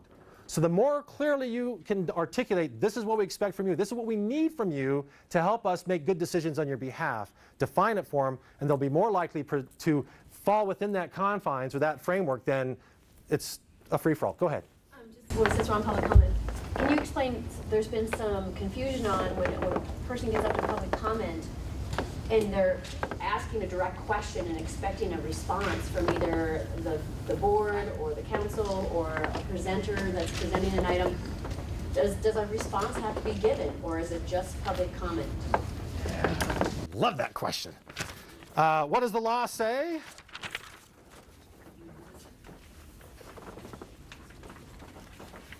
I don't know. So the citizens have the right, they have the right to comment prior to final action. Now, they may choose to comment in the form of 50 questions. You are not obligated to respond to those 50 questions, right? You can if you will, or if you want, right? It's at your own peril, so to speak. What we don't want to see is the meeting devolve into a debate back and forth between the person, because you'll probably never get out of that. I'm going to respond to your question back and forth. You could say, look, you've asked some very valid questions. Now's not the time for us to address all those questions. If you'd like to meet with me after the meeting or tomorrow during my office hours or whatever, we can go through your list of questions, respond to that in a different manner than here in the public meeting. Here we are to receive comment about how, comment on this particular issue prior to us taking final action, right? And if it looks like there's a whole lot of unrest within the community, a lot of misunderstanding, right, because they just came from the coffee shop where we all know everything is extremely accurate at the coffee shop, right? Now they come thinking, oh my goodness, you're going to raise my taxes by 1/3, you're going to take my firstborn, which I'd be happy to give him to you. But so they come with these different expectations, what the reality is, right? And so here's a way in which we can address that. Let's do this, a way to help fix that concern that I just raised. Here's one way in which you can approach your public comment. So this is going to be your agenda. Okay, agenda item number 1, and this is what I suggest you do. It's X, Y, Z, right? So we're going to have an informational presentation. We're going to have the planner, we're going to have the engineer, we're going to have someone present the information, the data. Here's the facts. This is what the issue is. This is what we're proposing to do. This is how we've anticipated impacting people. So all that information is going to be presented out there. So those people that come all wound up from the coffee shop, they're going to hear that presentation like, oh, well, that's all it is. Or it's like, oh, I kind of see where they're going here. They may not like it. Rest assured, they may not like it. But now they're starting to understand what it is, what you plan to do, how it's going to affect them, right?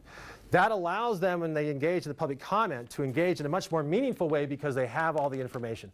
Nothing worse, than being caught by your, that would be like a funny cat video, wouldn't it? Nothing worse? Nothing worse than you being a governing body and having all these 50 questions of inaccurate things, or their comments are like way off base. It's like, do you not understand what we're doing here, right? There's this disconnect between the public and what you're doing. That's never a good sign. So you have this informational presentation. Then what I would suggest you do is have a Q&A session where the board is asking questions of whoever the expert is, or asking questions amongst themselves.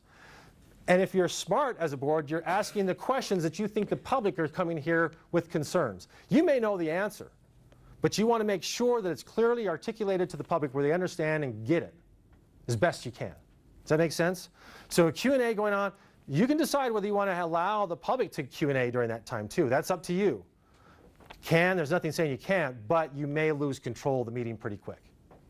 All right, so you have your Q&A, and then now with all that context there, all that understanding and clarity hopefully being generated, then you allow the public comment. Right, so now the public understands the issue, and that allows their comment to be much more constructive and impactful and meaningful, because they have all the data and information ahead of time. And it helps you as the decision maker with that clarity to have them to present things that maybe you hadn't thought about yourself. All right, next thing I would suggest would be the motion. So after public comment, you make the motion, right? The motion then gets a second, and then what do you do after the motion? Discussion. So now the board discusses it. What I'm going to say, yeah, you can decide how you want to do this. I'm going to draw a line right here. This I would consider the public process. This would be the process of the deliberative body. And then you take the discussion and then action. Now some will say, the public will say, well gosh, now that I've heard the motion, I have more to say to comment. Right? And they want to come back in here and comment after there. Some jurisdictions will do that. They'll allow public comment here. So one comment here to frame the motion and one comment here to help frame the discussion and how we take action on it. Now, if you got that kind of time, have at it. But you'll be there till 2 in the morning for your first agenda item. So another way to help with this is what you could do is up here, the motion, so this might work really well with the planning board or board of adjustments, that you have the staff is making a recommendation, and we recommend that you approve this or not approve this, right? Or so what they would have up here would be proposed language for a motion, and then on the side it might be approve, amend, or reject. So on the agenda that's noticed for the public, they kind of get a sense of where you're headed relative to this particular motion. Then that might help frame this conversation here. Then it allows you the flexibility that we might want to amend it based on public comment to reflect better what's going on with the community and what the staff thinks, and then we can make our action. Does that make sense? Very few of you that might, this level of complexity might not relate to all of you, I guess, if that makes sense. But that's one way in which you can make sure that people understand what's going on. You're going through the process. It's very transparent. People can weigh in. All right. Did we get the public comment? What else do we want to talk about public comment? What other questions do you have on public comment other than what we've covered so far? If you have a meeting where there isn't any public there, and we always have public comment at the beginning on our agenda, but if you don't ask for public comment,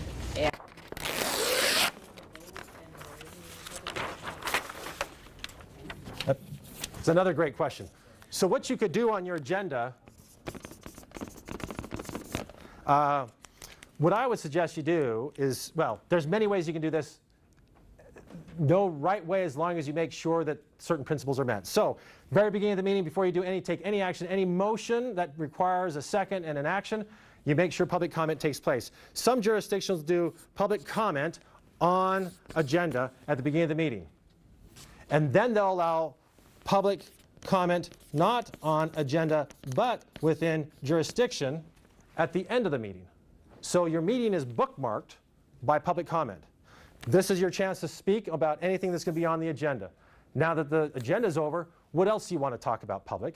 And we will take that under advisement and decide how we want to deal with that moving forward. So in a way, it kind of allows the public an opportunity to help shape your agenda moving forward as an organization.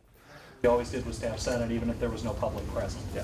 So then we had it in the minutes that we requested comment on the agenda, and then at the end. And it's right on your agenda, so then, and just put it as part of your boilerplate agenda so that the board chair always asks, is there any public comment? You know, no, see no public comment, we'll go ahead and do agenda item number 1. And so you can split those. You can do public comment for each thing you're taking a motion on, or lump it all together and say, let's do our public comment that's the next thing. So you could do public comment on each agenda item, one, agenda item 2, PC, no, public comment on each one of those, right? You could, some even are, they'll do this, all of these.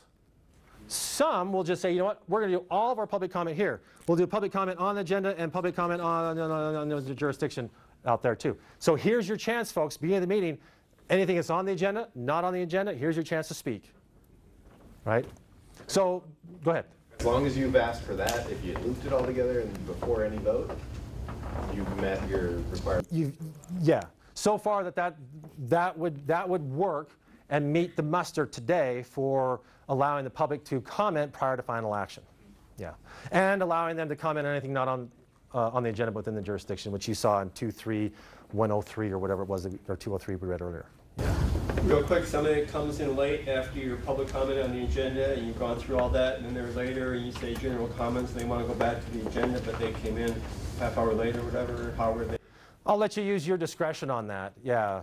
So again, what was the, I'll go back, 23103, each agency shall develop procedures for permitting and encouraging. Permitted and encouraging. So you've got to think philosophically, right? Back to those principles of good governance. Do we want to have a procedural thing prevent someone from really engaging in the process? Right? Is that what's going to rule us? Or we really are interested in making sure that we make good decisions? And then how do we allow ourselves the flexibility within the process and structure that we've created to allow good governance to happen? That's my goal. At the end of the day, we want good governance to happen, but we need to have a framework and structure to operate in, but it has to be flexible enough to make sure at the end we got good governance.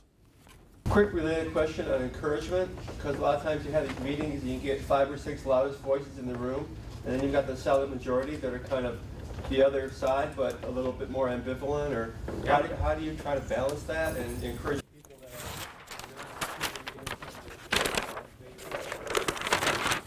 are... Oh, no. Yeah, I hear you, I hear you. All right. Whew. That's where this part right here is critical. This discussion part of your motions.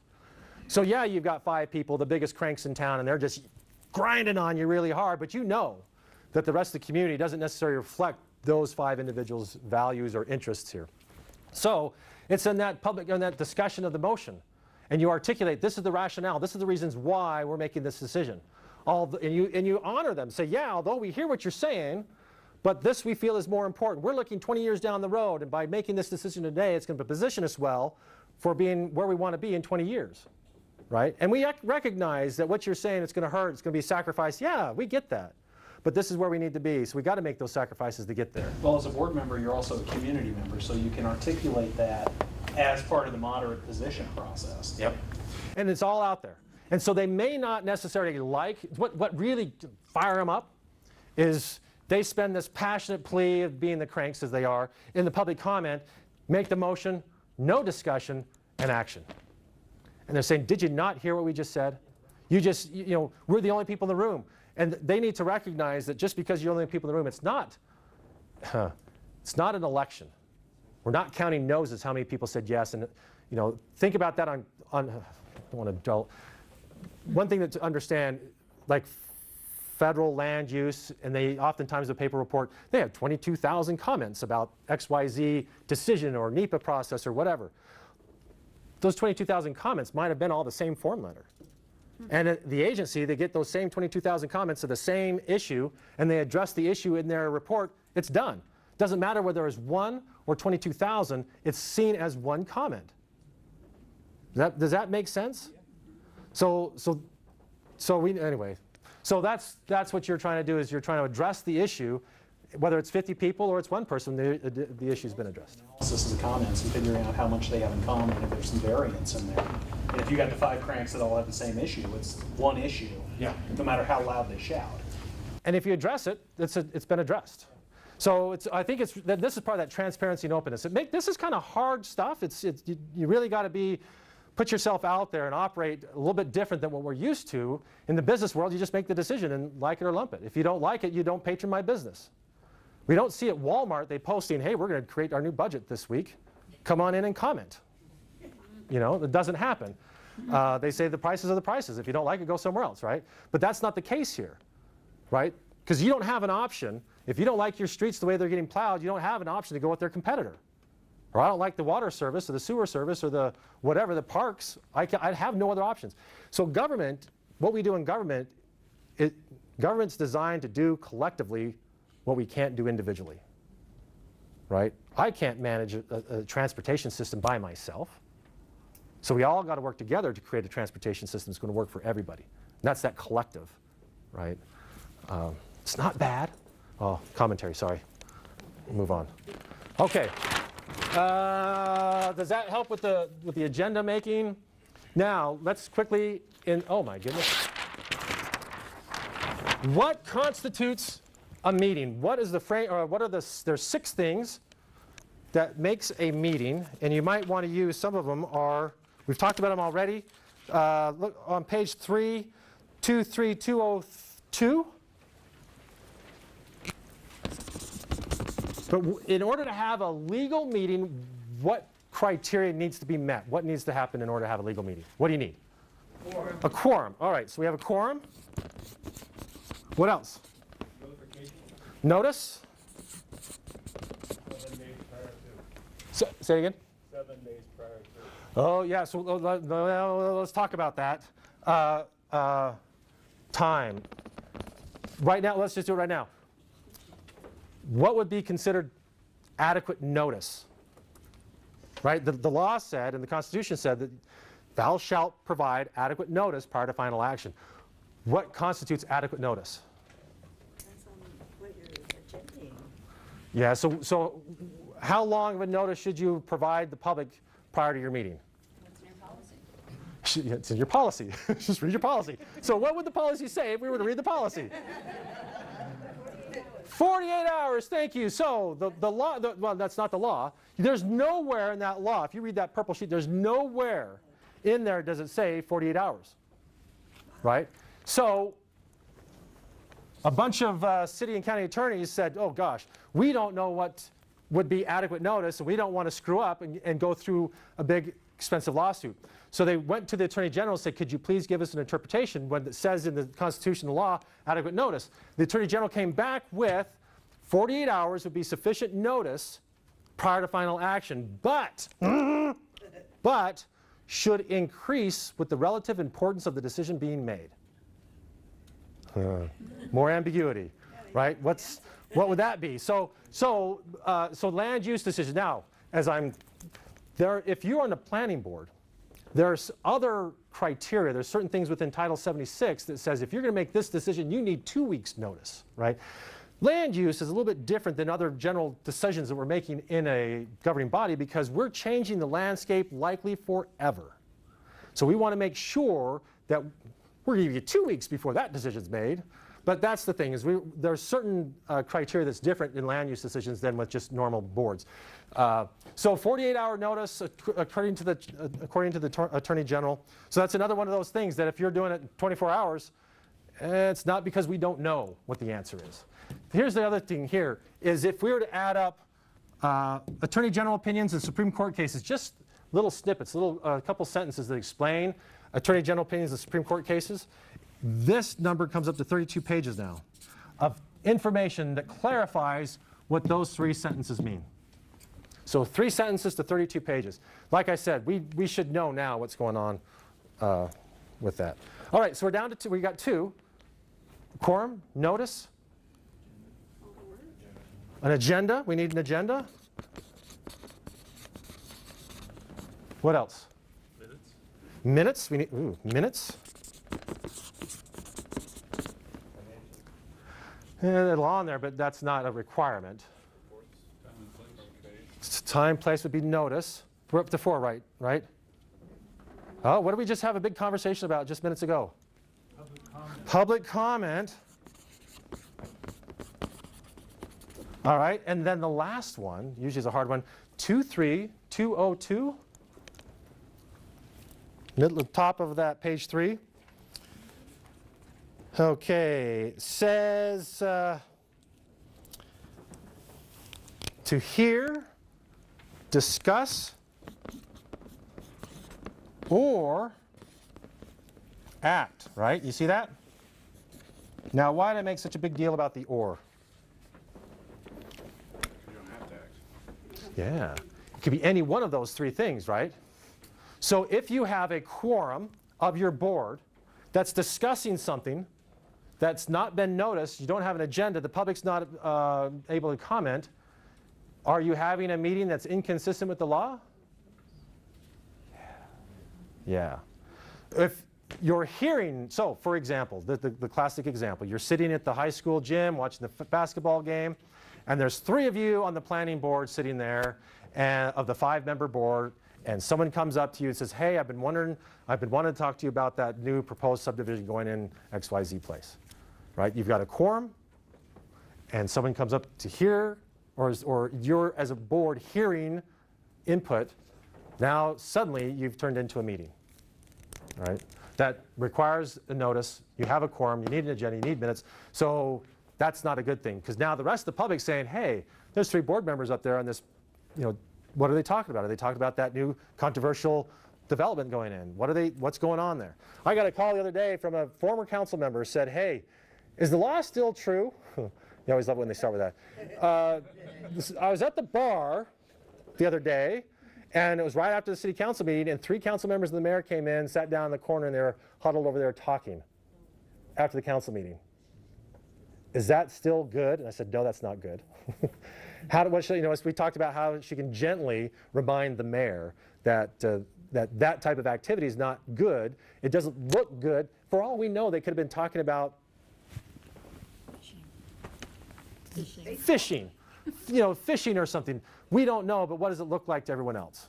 And likely they weren't talking about fishing. Because appearance of impropriety is enough. Is enough.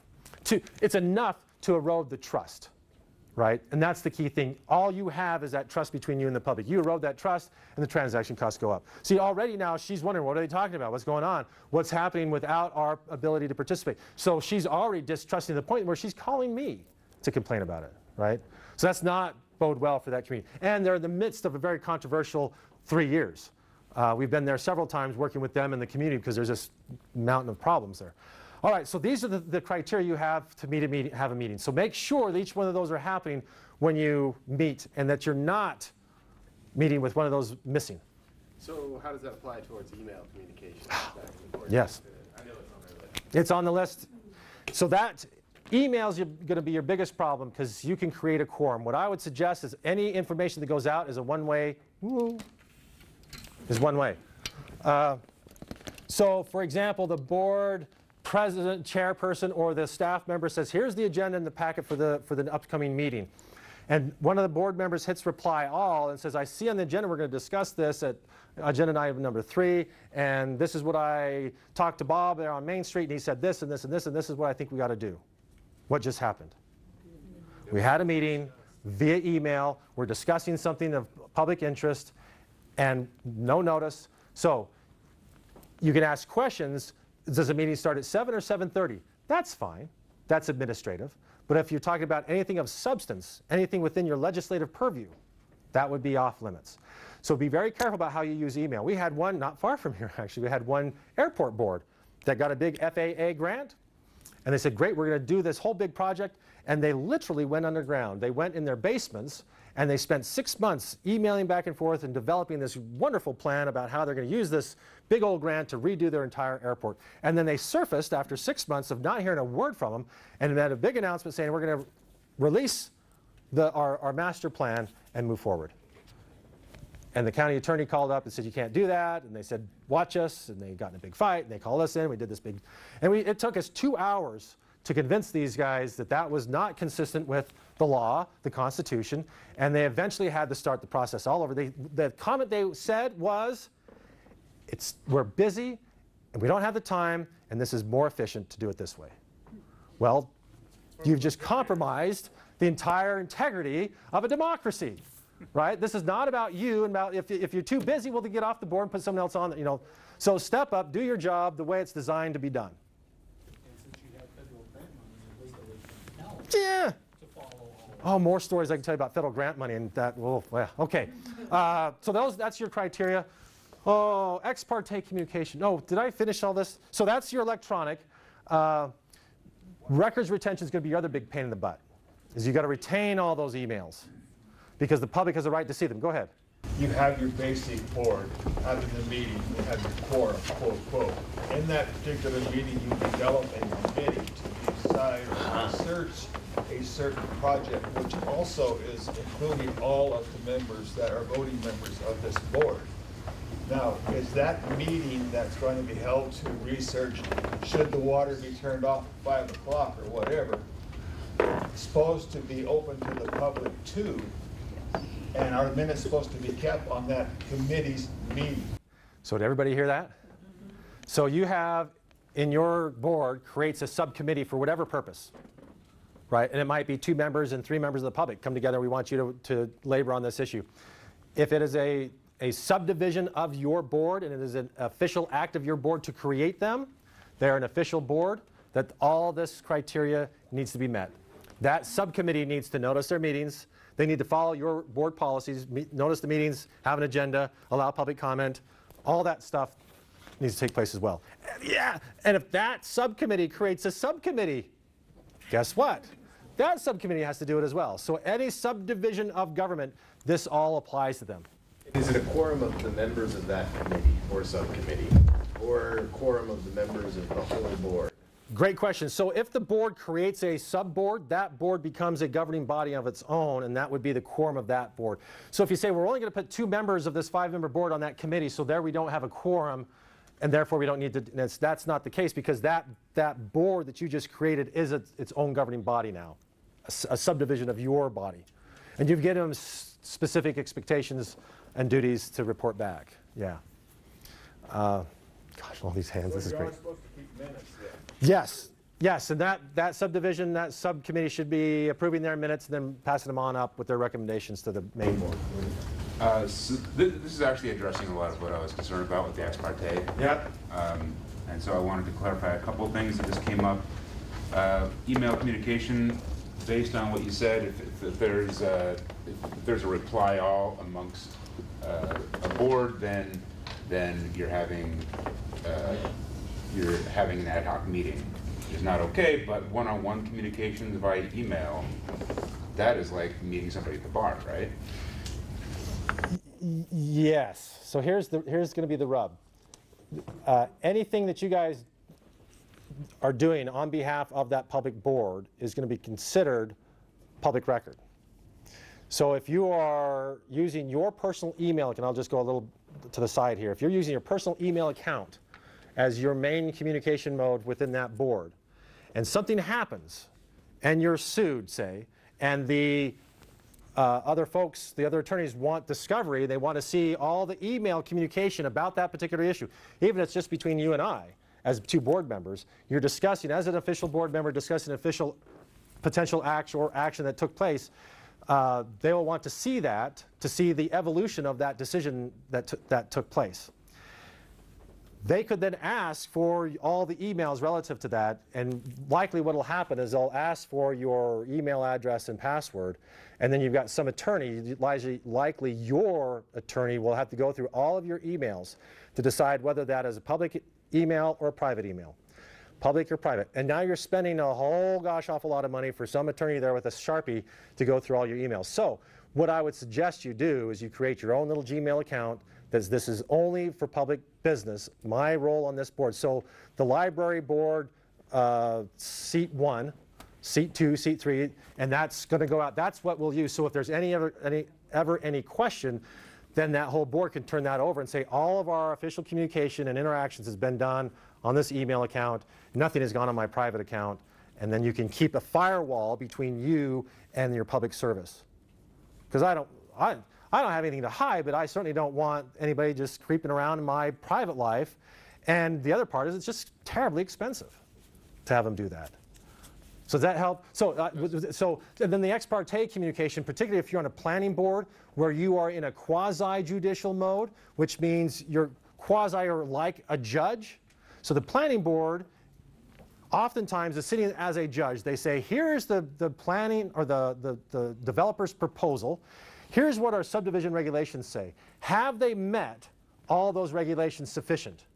And we are making judgment on that. You're not a legislator where you're using legislative judgment.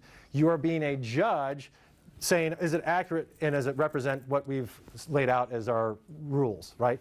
And that's a quasi-judicial mode, and when you're in that mode, making the decision and determination, then you can't have this, what they call ex parte communication, right? Like a judge, you don't want to have a judge sit down with the defense attorney and have lunch and talk about the case without the other prosecuting attorney being there, right? So if you're having communication with, say, the developer, while his development application is active and you're in that quasi-judicial mode, now you're having communication that is inappropriate, that no other decision maker is having access to that information. Does that make sense? So now you have information no one else has.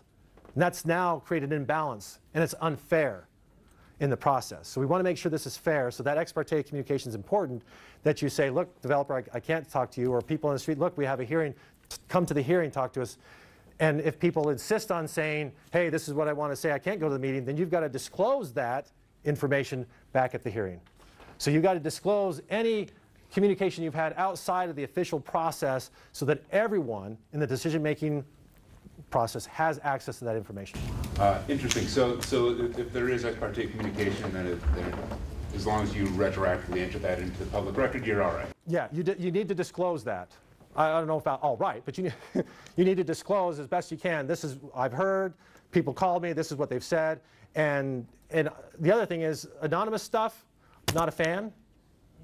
If you're not willing to put your name to a comment, you got to own your citizenship, right?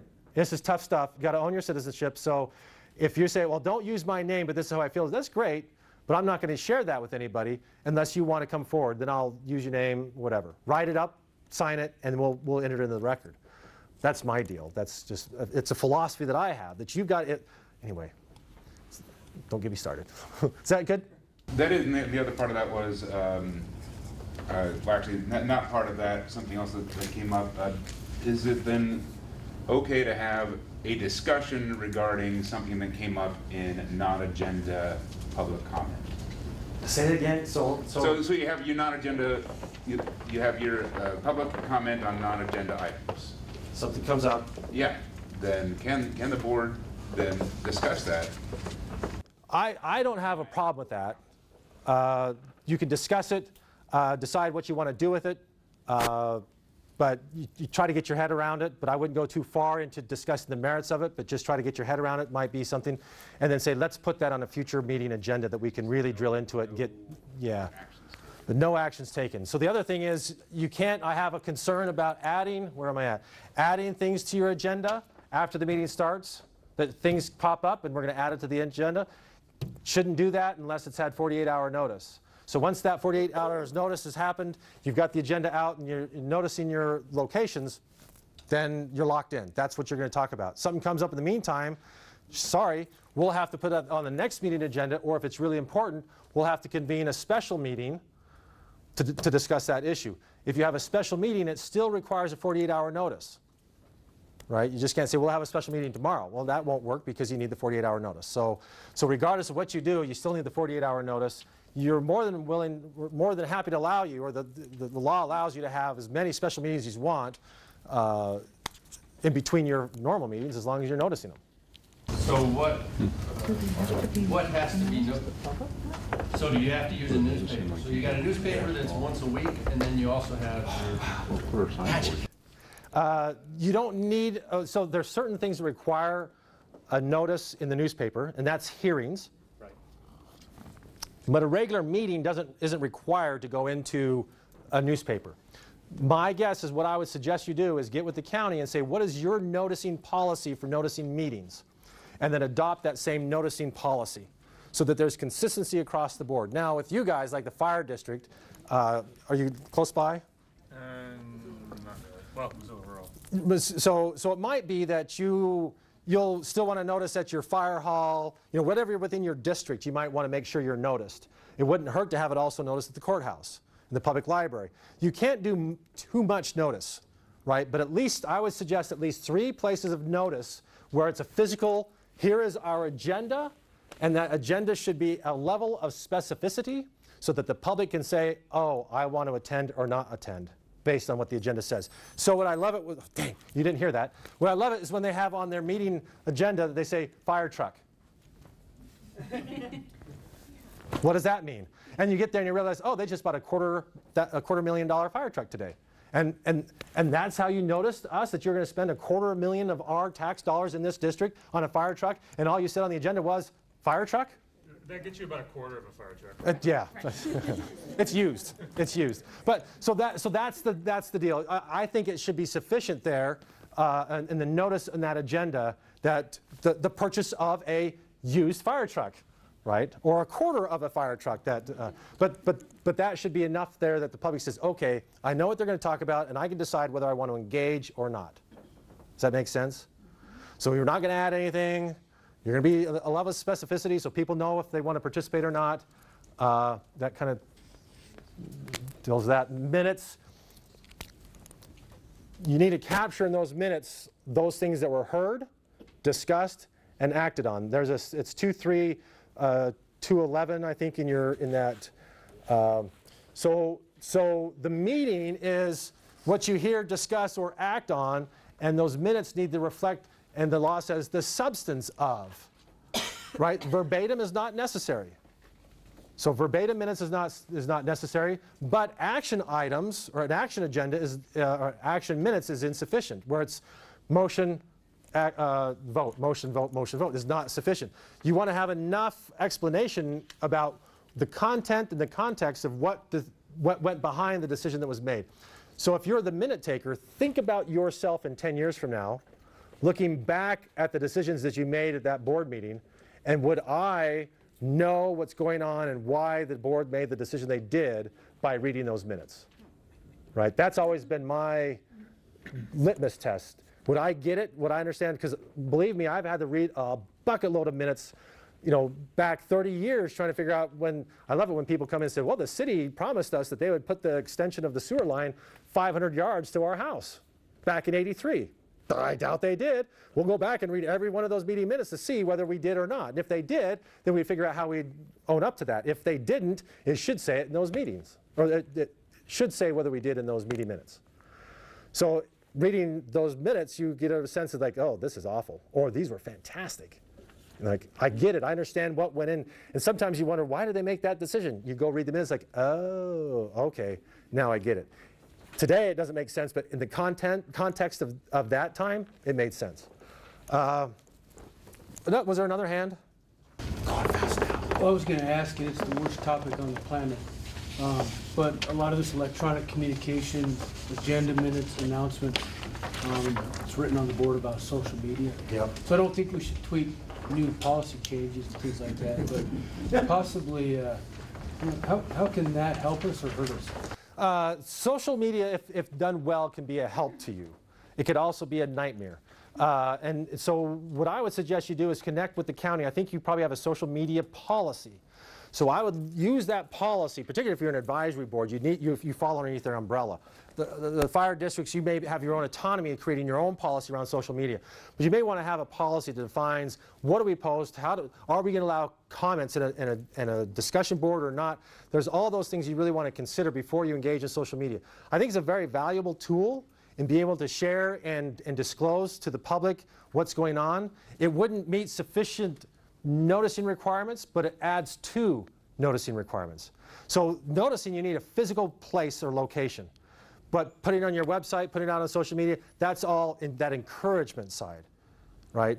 And again, the other problem is this is all a public record. You're a public entity and you're doing things on social media, so you've got to think about a retention policy.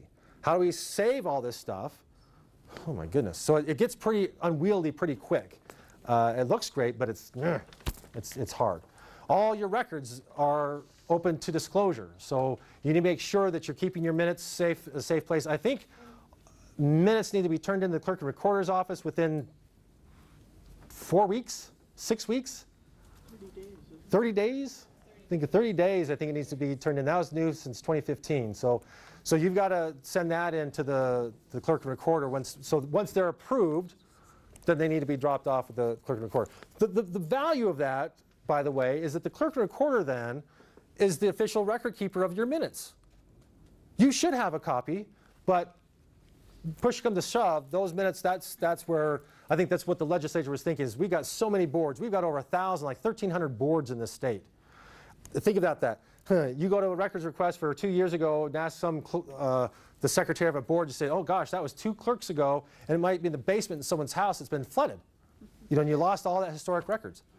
So you want to retain those, and the minutes are going to be for perpetuity. Is it 30 days of approval or 30 days of the I want to say approval. Okay. Yeah, approval. Because some of these might only meet once every 6 months or a year or something. I want to be really clear again on you brought up the subcommittees of the boards. If you have an agency or a department that has a working group internally working on a project with, let's say, a client or something, and a board member, you want a board member to be on that committee? So this is a board that oversees a working group. On a project, figuring out like a development or something. Yeah. I mean, do you see, is there a nuance between a staff? Yeah, so for example, a health department, so you got a health board, and then you've got the health department, and you might have a lot of administrative internal things going on here, and they're just looking for the outcome of this process. So unless it might be administratively appointed by the health officer, says, look, we're going to do this internally. If the board says we need to create a working group as a subdivision of us, kind of in a political world, not an administrative world, that would be needing the noticing. If it's an administrative board done by the health department, creates this internal organization to come up with something for approval by the board, I would see that as different. In the committee meetings, subcommittees of boards, the notice could be like, for example, following a county policy as far as on the website. It could be on a calendar. A subcommittee of the board. Whatever the policy is of the county, I would say follow that policy, because if you haven't been sued over it, then I will assume it's working. So then it just makes it easier to have everybody follows the same policy, and there's consistency and continuity within the community that people know what to expect. Right, so there's not 12 or 15 different ways in which we'll find meeting notices based on the different boards. I don't know, we got through everything. Social media, chair, the role of the chair. Here's one other thing I'll just say on the chair. How many chairpersons are in the room? Here's what I would suggest for chairpersons. You are there to facilitate the meeting, but you have every right and privilege of being a board member. Okay, so this is going to be in conflict with Robert's rules, but I don't think you should be prevented from being able to discuss, being able to make motions, because you are a board member, just like every other board member. Right?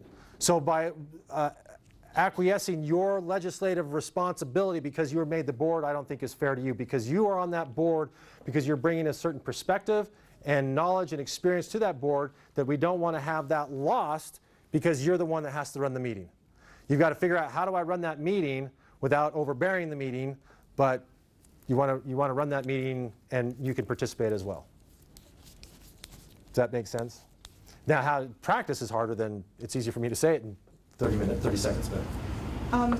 Past experience, had a board member that we would all vote on, we would discuss, we would do everything we're supposed to do, vote on it, even that person voted yes, and then 2 meetings later came back with the same situation and wanted to go for it again. Where do we stand on something like that? So they made a decision, they want to come back and make the decision again? Yes, they wanted to rehash it, redo it again. Oh, I'd say asked and answered.